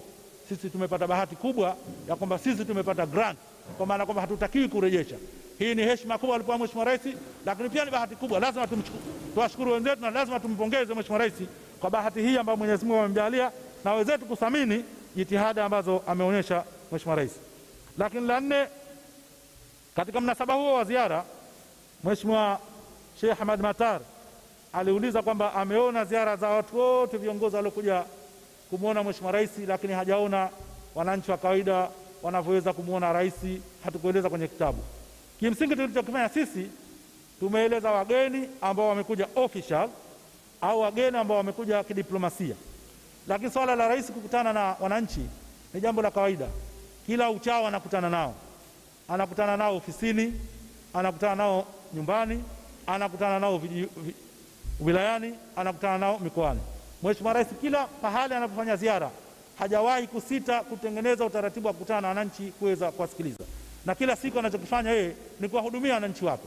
Na hatuoni sababu ya kwamba mwananchi aliyekutana na rais tuje tumweke kwenye maandishi. Kwa sababu alilokuja yeye, mwananchi amekuja kumuona kiongozi wake ili kumueleza changamoto zake na kuweza kupata suluhu, na kama amekuja na ushauri, basi ushauri wake Mheshimiwa Rais atachukua na kufanyia kazi. La jingine la nne lilikuwa ni swala la wenzetu wa diaspora wanaoishi nje ya nchi. Mheshimiwa Naibu Spika, nichukue nafasi hii kuwashukuru sana wawakilishi wote waliomo katika baraza hili ambalo limesaidia kwa sehemu kubwa sana.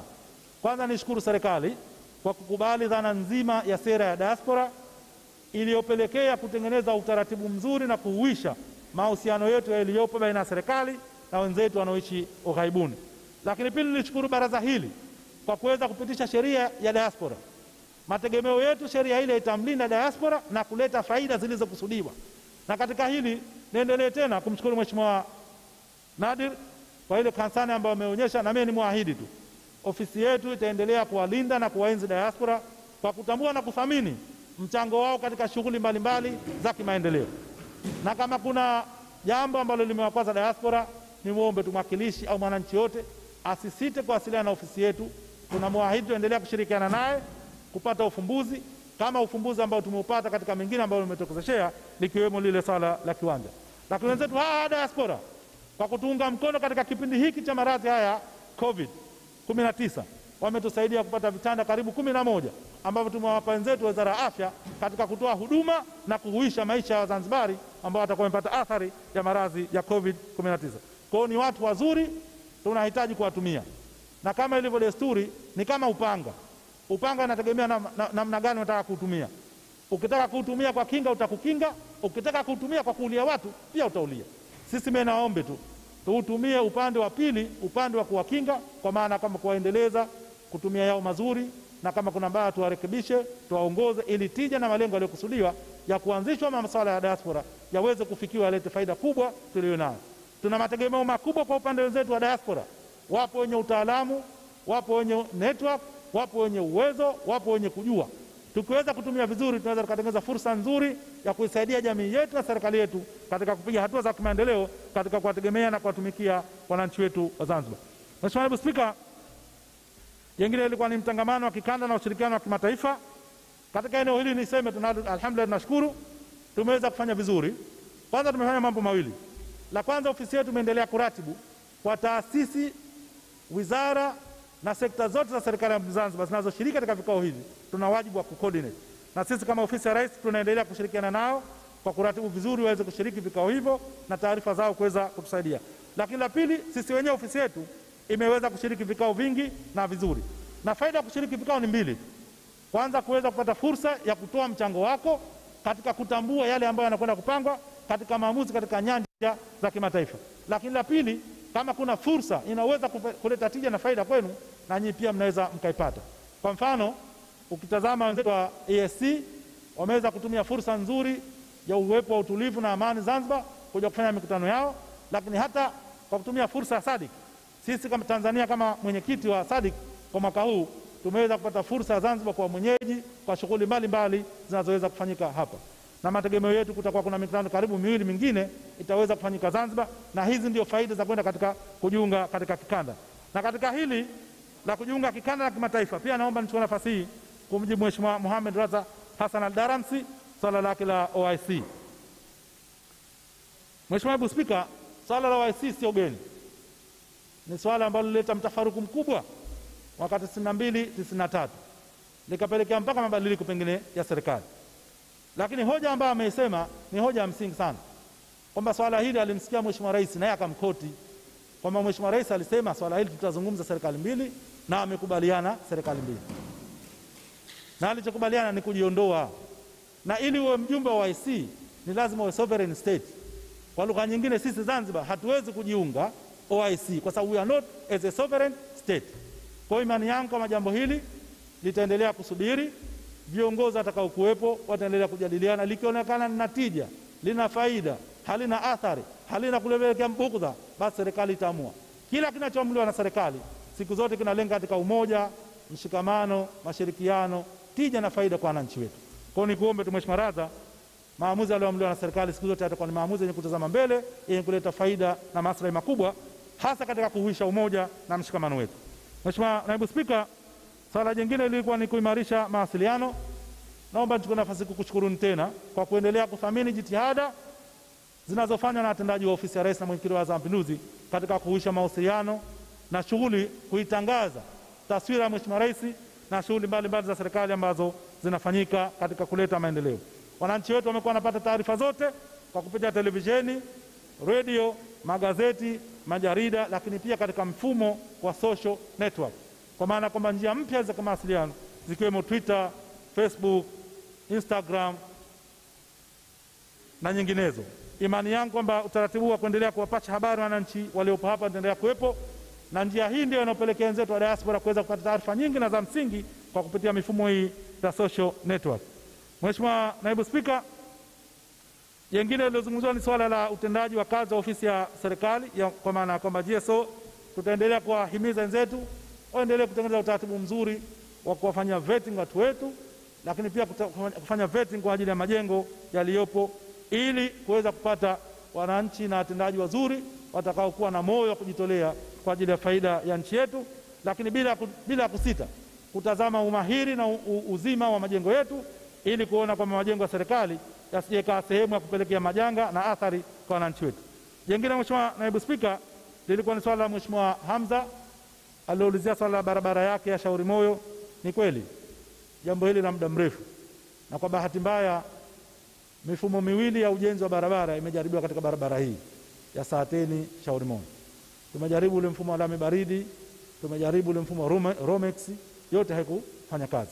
Imani yangu kwamba jitihada ya serikali ya kuweka kifusi kwa kushirikiana na viongozi hawa, na mategemeo yangu kwamba kesho kuta Jumatatu kujalwa, ofisi ya Rais, tawala za mikoa, serikali za mitaa na idara maalum wataleta bajeti yao, barabara hii utapata nafasi nzuri ya kuuliza, kuelekeza, kushauri, ili wenzetu waweze kulichukua jambo hili kwenda kulifanyia kazi, kuleta tija na maslahi ambayo yamekusudiwa katika kuwasaidia wananchi wetu. La mwisho Mheshimiwa Mwenyekiti, Mheshimiwa Naibu Spika, ilikuwa ni kitengo cha ufuatiliaji na tathmini ya utendaji wa serikali. Madhumuni ya kitengo hiki ni mambo mawili. La kwanza ni kufanya tathmini. Tunachofanya tathmini ni kile ambacho kimeamliwa na serikali, kimetekelezwa na serikali. Tunakwenda kufanya tathmini ile tija kama imepatikana au haikupatikana. Lakini kabla ya kwenda kwenye tathmini, maana yake tunafuatilia swala la utekelezaji. Katika swala la utekelezaji, maana yake tunachokwenda kufuatilia sisi ni kile ambacho kimeamliwa na serikali, taasisi au wizara imetakiwa kufanya jambo fulani, imetakiwa kwenda kulitekeleza lile jambo. Kwa hiyo wajibu wa kitengo hiki ni kwenda kutazama, je, lile ambalo limeamliwa na serikali ofisi au taasisi imetekeleza, la kwanza. La pili, kama imetekeleza na unaenda kuangalia tathmini yake. Je, yale malengo yaliyokusudiwa na ile tija iliyokusudiwa na serikali imefikiwa au haijafikiwa? Kwa hiyo tutaendelea kufanya kazi katika msingi huo kwa maelekezo ya serikali na kwa mujibu wa wajibu na utaratibu ambao unaelekeza taasisi hii. Hatutaenda kufanya kazi kwa ajili ya kufanya kwa mhemko. Tutaendelea kufanya kazi kwa mujibu wa maelekezo na maeneo ambao mahsusi tunakwenda kutizama uwajibikaji katika utekelezaji wa yale ambayo yameahidiwa na serikali, lakini pia kufanya tathmini ya kile ambacho kimeamriwa kama kimefikisha ile tija na malengo ambayo yamekusudiwa. Mheshimiwa Naibu Spika, baada ya maelezo hayo ya ufafanuzi na kwa mujibu wa hoja mbalimbali za waheshimiwa wajumbe, naomba kumpongeza wewe binafsi na waheshimiwa wajumbe wote kwa kunisikiza kwa umakini. Mheshimiwa Naibu Spika, naomba kutoa hoja.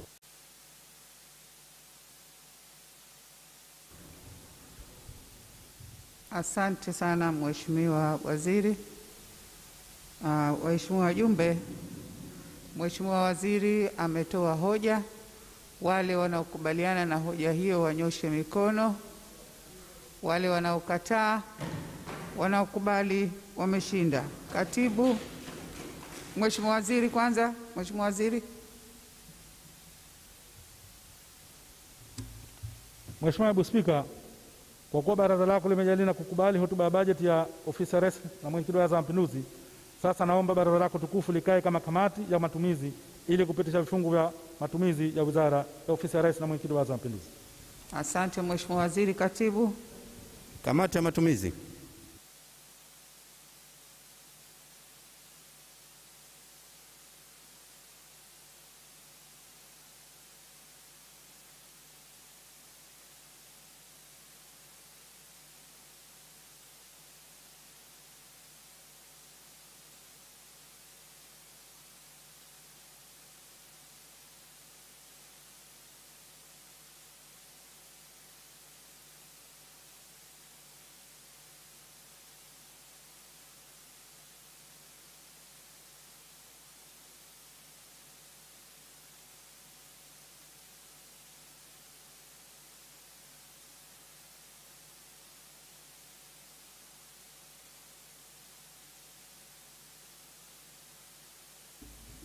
Waheshimiwa.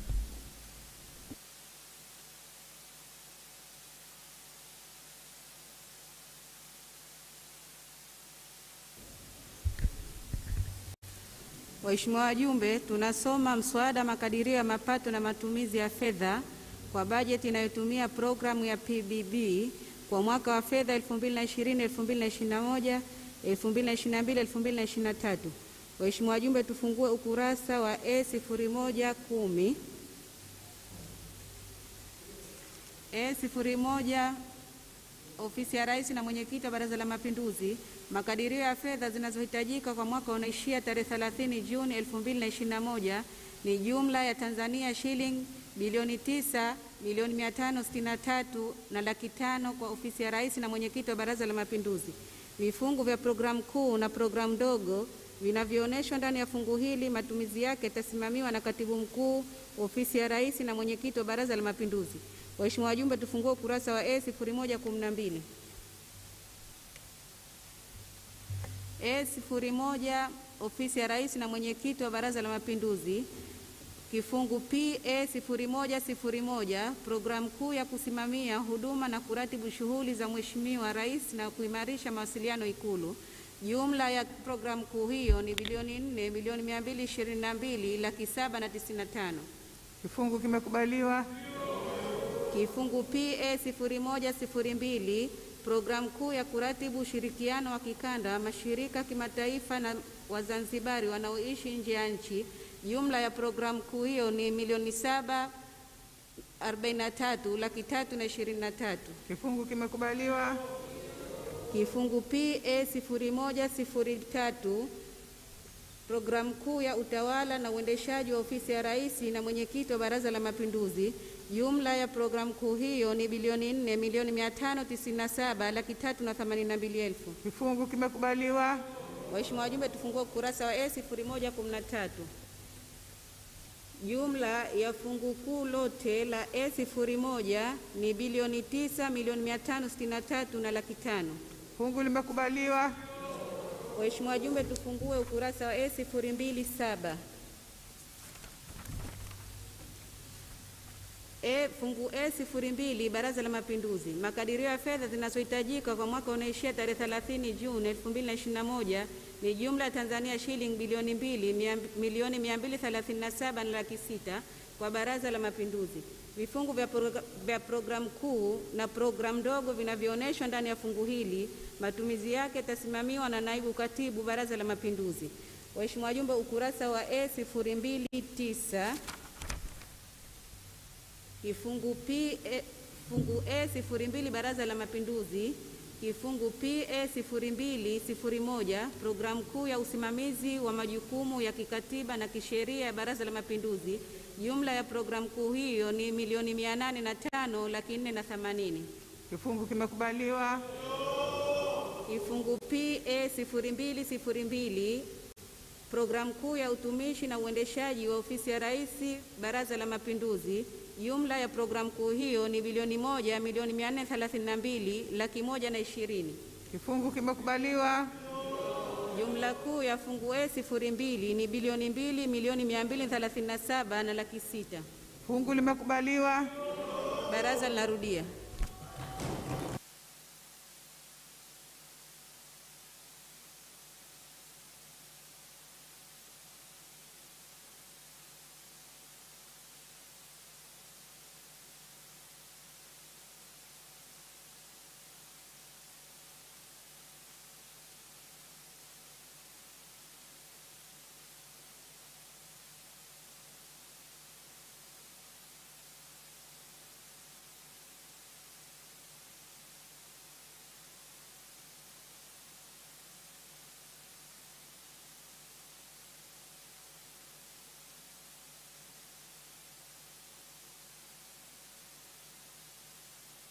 Waheshimiwa, tukae. Mheshimiwa Waziri.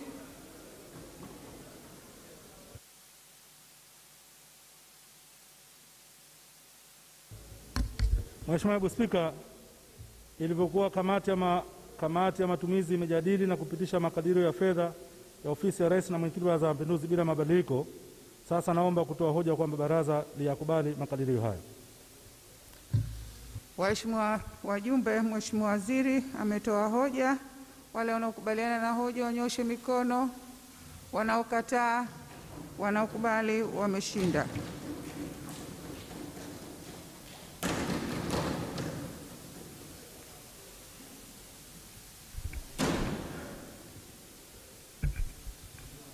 Waheshimiwa wajumbe, kabla ya kumtaka katibu kututangazia kwamba shughuli yetu ya leo imemalizika, naomba na mimi nichukue fursa hii adhimu kumshukuru sana Mheshimiwa Waziri wa Nchi, Ofisi ya Rais, kwa kupitisha leo bajeti yake, lakini vile vile nimpongeze kwa kazi nzuri ambayo amekuwa akiifanya, hasa katika usaidizi wake wa kumsaidia Mheshimiwa Rais katika majukumu yake mbalimbali. Lakini niwapongeze na watendaji wote katika ofisi hiyo ya Rais. Lakini niwapongeze na nyinyi waheshimiwa wawakilishi kwa michango yenu mizuri kabisa, ambayo mingi au yote kabisa niseme ni ya kujenga. Lakini vile vile na mimi niungane na wajumbe wengi au wote karibu waliochangia kwa kumpongeza sana sana Mheshimiwa Rais kwa kazi kubwa na nzuri ambayo ameifanya. Kwa kweli sifa zote ambazo zimetajwa hapa anastahiki Mheshimiwa Rais. Lakini mimi nimekaa nasikiliza sana, na mimi nilikuwa nataka kusema tu Mheshimiwa Rais, mbali ya kuwa kiongozi wetu, lakini amekuwa ni mwalimu wetu. Mheshimiwa Rais ametufundisha nini maana ya uongozi. Laiti kungelikuwa na mtu, na nadhani huyu atakuja kujitokeza, anaweza kuandika kitabu ambacho kitaonyesha namna ya uongozi wa Dr. Ali Mohamed Shein ulivyotukuka. Au inawezekana sana na yeye mwenyewe akaandika kitabu. Kwa kweli anastahiki kuacha historia katika nchi hii. Lakini nimpongeze vile vile na msaidizi wake Mheshimiwa Makamu wa Pili wa Rais, ambaye amekuwa akimsaidia sana rais, na umoja wao pamoja na mashirikiano yao leo hii tunaona maendeleo makubwa hapa Zanzibar. Sasa basi na sisi tumwombe Mungu kama tunavyoendelea kumwomba Mungu kiongozi anayekuja au viongozi wanaokuja wawe ni viongozi wa mfano kama huu ambao umeachwa na viongozi hawa wetu wawili pamoja na mawaziri wote ambao kwa kweli wamemsaidia sana Mheshimiwa Rais. Baada ya kusema hayo, waheshimiwa, niseme tu kwamba sasa hivi muda uliobakia tuna muda wa kutosha kwenda kujitayarisha nyumbani, lakini bado nichukue fursa hii kuwasisitiza waheshimiwa, swala la corona lipo na tuchukue tahadhari kujilinda. Kwa wale ndugu zetu wa kiume ambao wanakwenda misikitini, utaratibu katika misikiti mingine umetolewa, lakini basi tupunguze mikusanyiko, kwa sababu mtakapokwenda huko misikitini mnarudi nyumbani na mnawarudishia akina mama pamoja na watoto. Kwa hiyo tunaomba sana, pamoja na kuwa nyinyi viongozi, lakini na nyinyi vile ni binadamu, mchukue tahadhari hiyo. Na mimi niwapongeze waheshimiwa sana sana sana, kwa sababu leo naona nyote mmetekeleza lile ambalo sisi tunalizungumzia la kuvaa barakoa. Mara ya kwanza ilikuwa ni kitu cha ajabu, lakini sasa hivi tumekuwa sote tunafanya hivi. Kwa hiyo niwashukuru na niwapongeze sana. Tutakiane kila la kheri. Mwenyezi Mungu atupe afya njema na uzima pamoja sisi na familia zetu na nchi nzima kwa ujumla. Inshallah tutakutana tena siku ya Jumatatu kwa ajili saa 3 asubuhi kwa ajili ya kuendelea shughuli zetu.